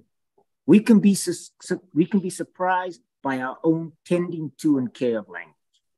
So, yes, it's work, but it's also an irresponsible kind of work, which means we are freed to make of this language a way to live, which is to say, a way to love. Okay, well, thank you. There's much to say to that, but I want to go to a question that will allow both Emad and Nienke to also pitch in. It has to do with ethnicity. We don't know who's asking this question, but these are, of course, members of the audience. The idea is whether ethnicity actually help us to think through the questions of becoming African in any of these areas, whether it's from the Maghreb or from the Indian Ocean. So in other words, it's a very cryptic question, but I think it's also clear because at least even an Arab or a Jewish person is by definition or has an ethnicity. So does that ethnicity follow? I mean, I guess that's what the questioner is suggesting, and then we can come to the next question. How does ethnicity help us at all in thinking through these questions of becoming African or African identity?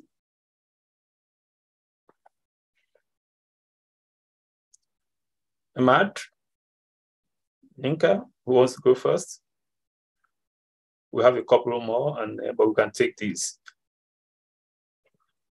to start with.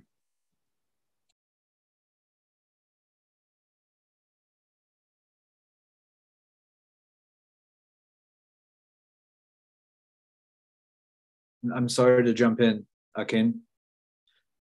I'm not sure I'm understanding the question. Does ethnicity help at all in thinking through these questions? It help in what sense? In relation to what? Okay, well, okay. I did not ask the question. That's how I understand it. Okay, perhaps this is what is being articulated, because the ethnicity is in inverted commas, as you can see. So the idea is, do we get a better sense of what it means to become African, right? Or becoming African from the prism of ethnicity, in the sense, it could be in the sense that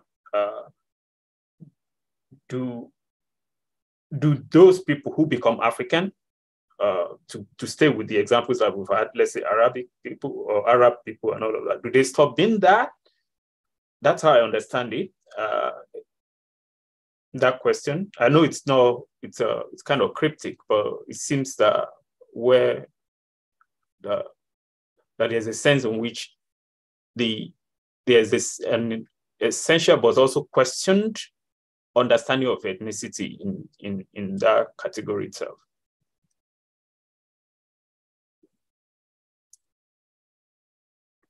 Okay, well, I mean, if you stand by that, we can leave it and move on to another question.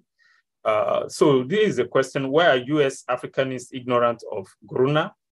British know him, but he lived in England, so what? Okay, I don't understand this question. This is actually not a question. This is a comment, I think, in reference to the final, to your closing remarks, Emad, about Gurnah. I thought it was a question. Initial response to the Nobel social media was negative because of Ngugi, not my question.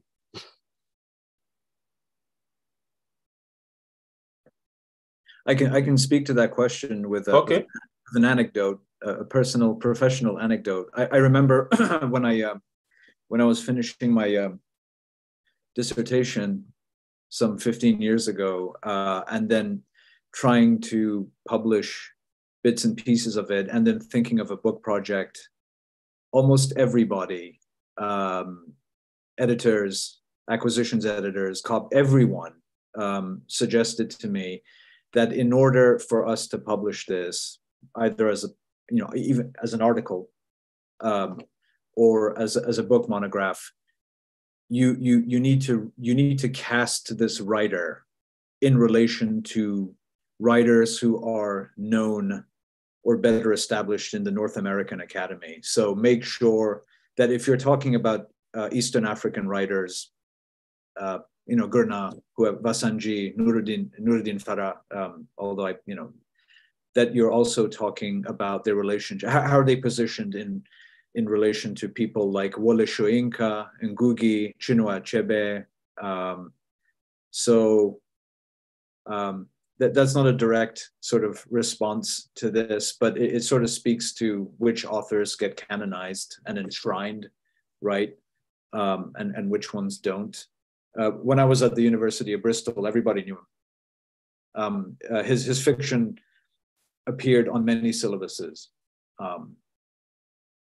So I don't know if there's a particular reason why Gurnah is excluded or not known as well on American syllabuses, as opposed to many other novelists from the Middle East or South America, or I can't speak to those oversights or blind spots, but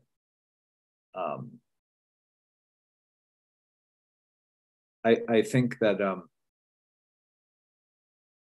Nienke's project would, when we think of modernity and sort of racial castes and racial encounters, right? The sort of default frame of reference is the Western Hemisphere, right?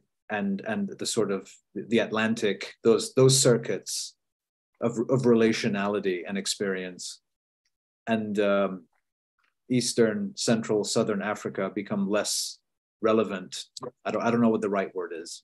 Become less relevant to the sort of racial and political and by extension literary imagination in North America. I really don't know. It's and I hope I didn't sound resentful in my final comments, but I thought I'd be remiss if I didn't point out, if you go on Amazon now, you'll see like all these books that you couldn't even find on eBay. They're now suddenly being reissued and sold for $19.99 for a paperback. And but yeah. Yeah, it's usually so with Nobel Prize winners who are not. The same thing is happening to the French writer.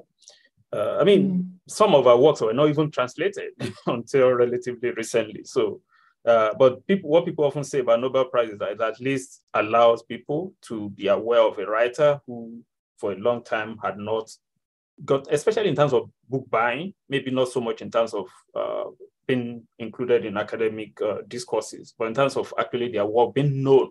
They are better known after that, and perhaps that's something that in general context could be applicable to Gurnah, as to Leclésio, or anyone who is not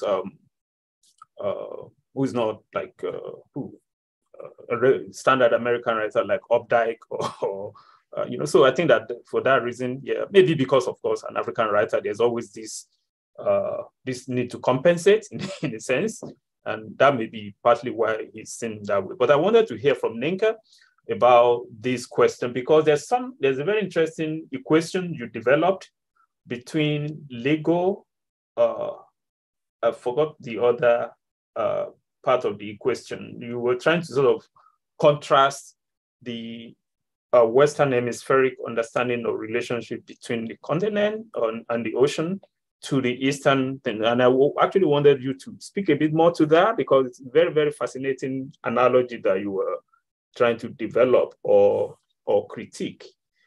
So you said something in legal terms. I'm not remembering it, but I was taking notes, so I didn't quite catch the word when you were reading. So could you say something about that? Maybe has a relationship to the comment that Emad just made. Oh yeah.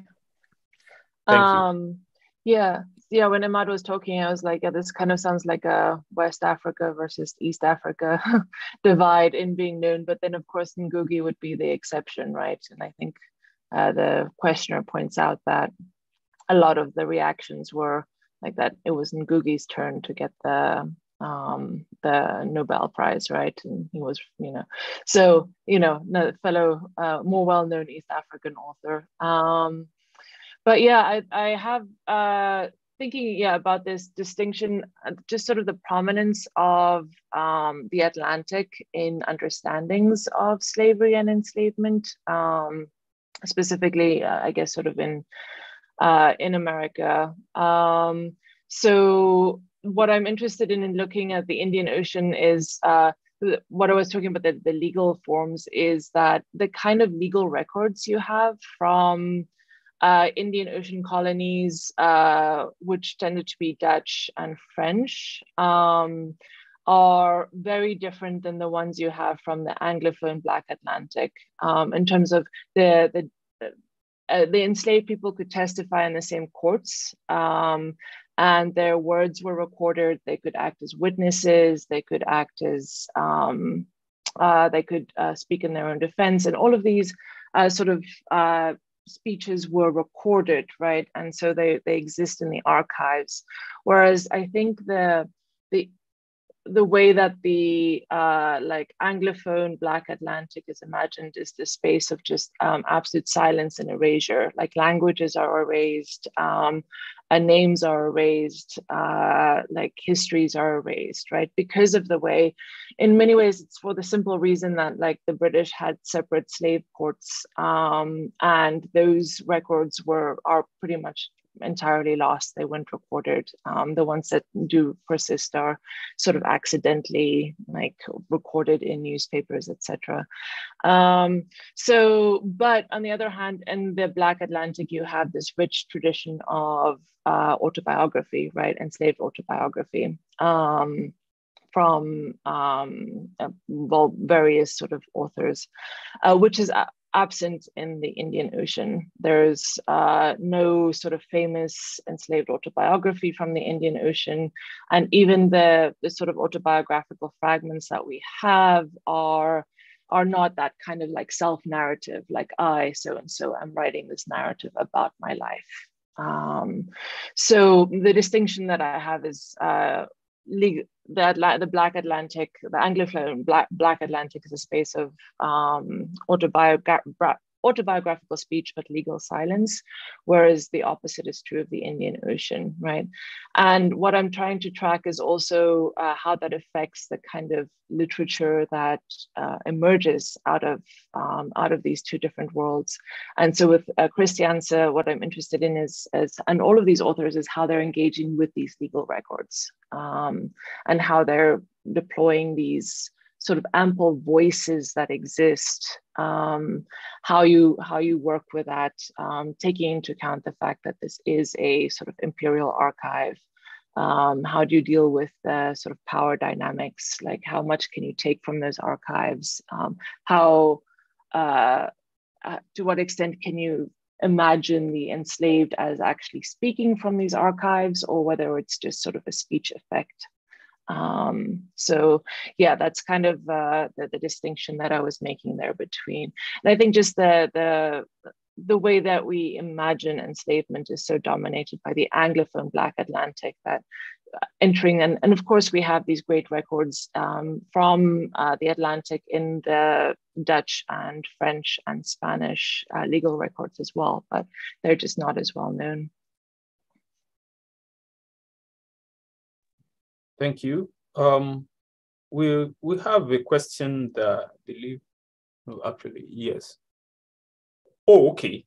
It's actually something in response to your comment, Grant, regarding Chris Hani as the manager of Death Camp. And I think it's something to actually address.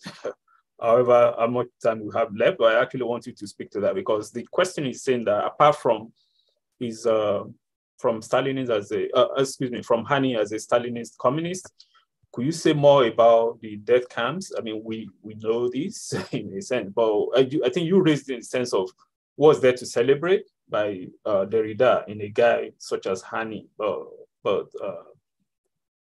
in other words, could you say more about those death camps so that at least people will be better informed?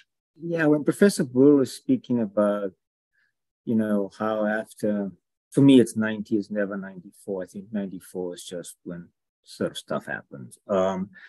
But after 90, when she suggested narratives opened up, I think it's almost exactly the opposite.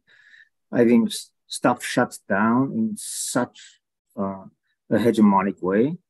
I mean, let me put it this way in relation to John Coetzee. The apartheid regime couldn't drive him out, but after disgrace, you know, John leaves. Yeah, he goes to Adelaide, Australia. Right? Yeah. You know, part of that is because John wants to cycle in a good city, and Adelaide's perfect for cycling. But I think it's also, you know, the completely unthinking ANC response to disgrace, right? So it's the shutting down of narratives. Look, I'm an anti-ANC person of good standing, you know, like they're an absolute disaster. I think Professor Boer has pointed out the xenophobia, because, you know, Black South Africans, particularly of a certain dispensation, they're welcoming of white Europeans, but anybody who's from the North and is Black and is African, as a Nigerian, Professor Arisokan, you must be familiar with this. Yeah. Right? Yeah. I mean, I've been attacked too, though I wasn't set ablaze. I was lucky. but yeah, exactly. It's common in South Africa, yeah. Right. I mean, I feel the same way about Chris Hani as I do about River Phoenix, right? Dying was a good career move. You know, that's a cynical thing to say. But what happens with that is Hani is martyred, and the questions are never asked about what happened in those camps, Hani's suppression. And we have an equivalent in South Africa with Stompie Moketsi, you know, when this kid is killed by the Mandela Football Club. Right? So I'm not going to say anything that is not dripping with bitterness and vitriol in relation to this, because, you know, the African National Congress is responsible for the death of my community. And I mean that. Right? This violence that they practice, that they have mastered in the province of KwaZulu-Natal, as I'm sure Professor Boer knows, is horrific. Their violence against the people who are trying to claim land. So Chris Hani is just symptomatic. You know, he's not exceptional. He's no different from Winnie Mandela. I will say that, you know, Nelson Mandela, Thabo Mbeki, Govan, you know, there's a generation of older ANC leaders who I don't think would have countenanced this. But I think Hani belongs to that class. It's the same. I mean, Chris Hani and Cyril Ramaphosa, they're birds of a feather. Right? I mean, one goes to John Aiken and the other one's looking for a different kind of power. It's just symptomatic of the failure of the South African promise, I suppose. But it was never, I mean, if you speak to anybody who was not a populist, a black nationalist, petty bourgeois populist, people who were trained as I was, as a high school student, we could have told you this was coming. We knew this was coming. In fact, I wrote this, I published this in 1992. I said, this is what's coming. Not a surprise. The African National Congress is a petty bourgeois black nationalist organization. Nelson Mandela is a member of a royal house. I accuse Nelson Mandela of the death of my community. I mean, it's quite simple. So, you know, I would rather not talk about this because I'm, you know, I started high school in 1976. I was there for Soweto. I finished high school in 1980 when there was another eruption just literally down the road from where I lived. You know, my generation is responsible for the resuscitation of the African National Congress. We are as such complicit in what has followed. So the death camps, there were many of them. The African National Congress, Mkhonto Wesizwe, and talk to their generals will tell you they were utterly inefficient, they were poorly trained, and you know, they've all managed to convert that into something like capital. I mean, this is the great success of the African National Congress, the embourgeoisement of that Mandela class. Yeah. Ani was a cruder face of that, but he was of a piece. Okay. Yeah, so thank you. So which actually, in fact, again, maybe the question wasn't very clear, I admit, but the question of ethnicity actually makes sense in relation to this, because when you speak about this being your community. So there's also a sense of belonging there, and that can be read in general terms in terms of ethnicity, which is to say, I don't want to belabor this, but I'm actually saying that if, in that case, to speak against the grain of nationalism in this regard is also problematic, I would say, because ultimately now you're speaking about ANC and you know, it's a sentiment I share, which is to say that if you identify ANC as being responsible for the destruction of your community, you are claiming a sense of belonging to that community, which is like perfectly legitimate. So to that extent, what purchase is there for nationalism? And I get that that's what the person who has the question about ethnicity is the term that's used here. Perhaps it can be explained, or at least maybe expanded to include something like nationalism or the sense of community, because I mean, you whether it's Gurnah, whether it's Singh, or whether it's Abba Mami, these are Africans who feel excluded. And they do so on the basis of how they are characterized by the dominant group in South, maybe the Arabs in Algeria, or the French, if the case may be in Tanzania or in Zanzibar, by those who revolted against Arabs in 1964, 1965. So I guess what I'm trying to suggest is that in that case, why undermine, why speak against the grain of nationalism in the sense in which you've done? So in other words, if ANC is guilty of all of this, the ground on which we respond to it is also national, even if we don't put it as such. Does that make sense? I mean, I know we are running out of time, but I think that these are actually interesting points to take up. I could speak to it, but I think I'm going to allow my fellow panelists to have at it. You know, I think I've said plenty, but I'm happy to come in at the end.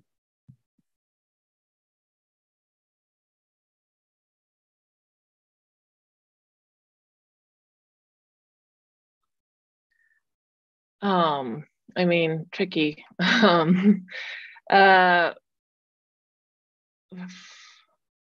Just thinking, based on your sort of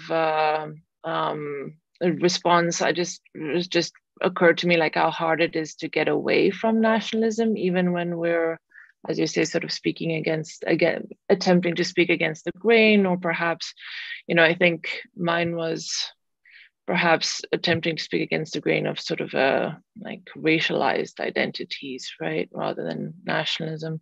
But the point is, like, even as I'm trying to do this Indian Ocean reading, I'm still focusing on South African literature, right? And then sort of my bigger interests like definitely go beyond that. And I didn't have a chance to speak to some of the other texts that I'm interested in and examine here, because it just seemed, in order to like have a coherent argument, it made sense to focus on a specific like nation state, right?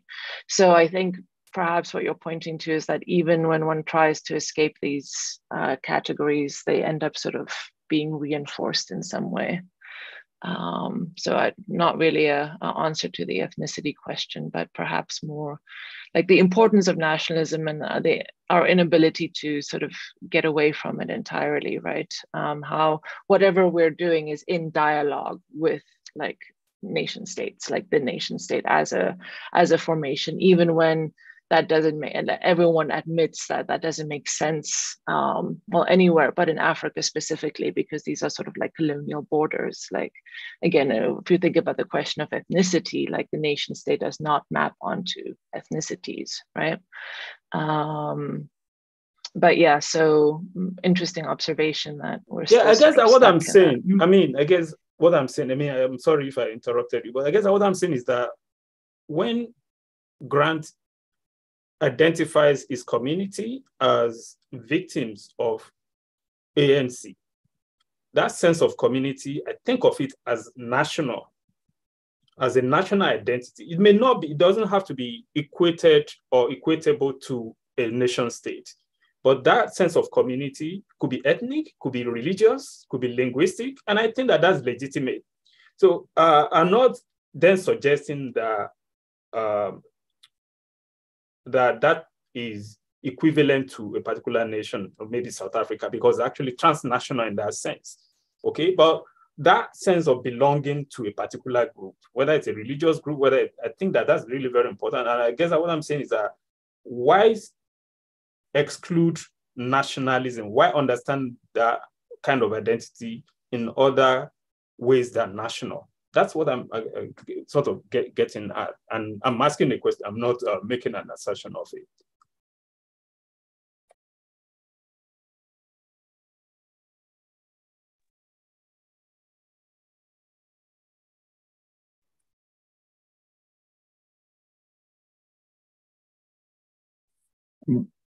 Emad, do you want to go take this? Actually, the illustrative example I'm going to use is not really all that relevant to the conversation. So I'll wait. Go ahead, Grant. I think you're absolutely right, Professor Arisokan. I mean, it is a community, but it's not in any way national. I think Professor Boer, I'm not sure where she's from, but I'm guessing she's from Johannesburg or maybe Pretoria. But I'm thinking she's not a Cape Townian. Am I wrong? It's complicated. Okay, well, I've spent more time in Cape Town than in any other South African city. I grew up mostly in Namibia, honestly. Okay, well, that's it. So I'm from Cape Town, but I'm not a Cape Townian in that sense. When I say my community, I mean maybe 100,000 people in the township on the Cape Flats where I grew up called Hanover Park. That's it. And it's not even 100,000 people. It's quite frankly, maybe 30 guys I played football with. That's it. Like I've written about this in, Entre Nous, I talk about, being in between. So that's the one response. I mean, I do not, and I've written again about this elsewhere, I do not consider myself a national citizen, either of the country I was born or the country whose passport I travel on. So, I think nationalism is the first refuge of scoundrels.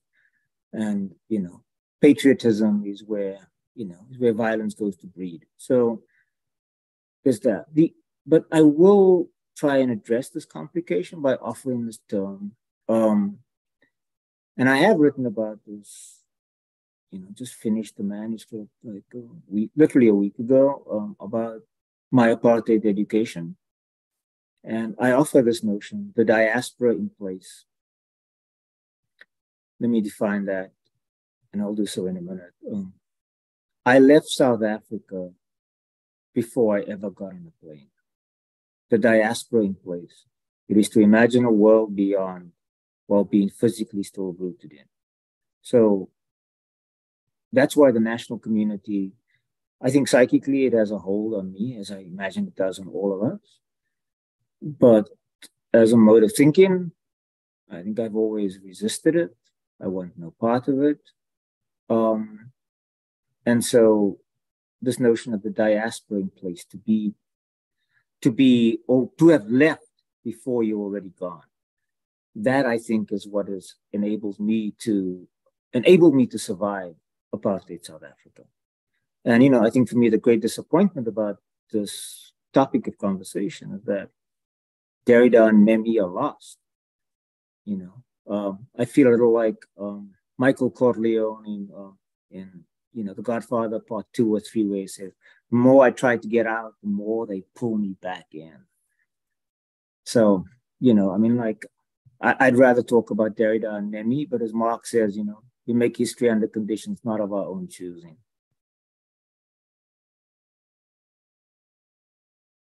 Thank you. Emad, we can take your comments, however controversial or tangential you think it is, please. And then we can wrap up. Nienke, did you want to say anything? I'm good. I mean, I live in Pittsburgh, Pennsylvania. I think something that Nienke said actually triggered a thought. I think that conflating the nation state with nationalism or nation is a mistake. I think if you look through the historiography, the nation state has often reined in nationalisms. Having said that, I think it's really difficult to ignore. I think it's very difficult to ignore that nationalism and patriotism. I mean, people who characterize themselves as the latter will fight you tooth and nail that patriotism is different than nationalism. It's less toxic, it's less vehement. I'm not so sure, having lived in this country post-Trump, post 9/11 actually, and the election of a Black man with a Muslim name as president. I think that nationalism and racism have very cleanly aligned, at least in this country, to the point where I would say that nationalism is a euphemism for racism. It's just a distraction, which might sound like I'm saying there is something salvageable about the nation state, right? If you're pledging ideals to a spatial community with certain values, certain commitments, certain selfless service to maybe that's something. Maybe that's and that's very similar to what Fanon was arguing in The Wretched of the Earth, right? When he was trying to sort out sort of ethnic and racial and historical nostalgia from service to the moment. So yeah, that's really what I was going to say. But again, I mean, the North American example might not be all that useful to, sort of shedding light on the current conversation about the ANC in South Africa. But the distinction between national or the nation and the nation state are very crucial here, I think.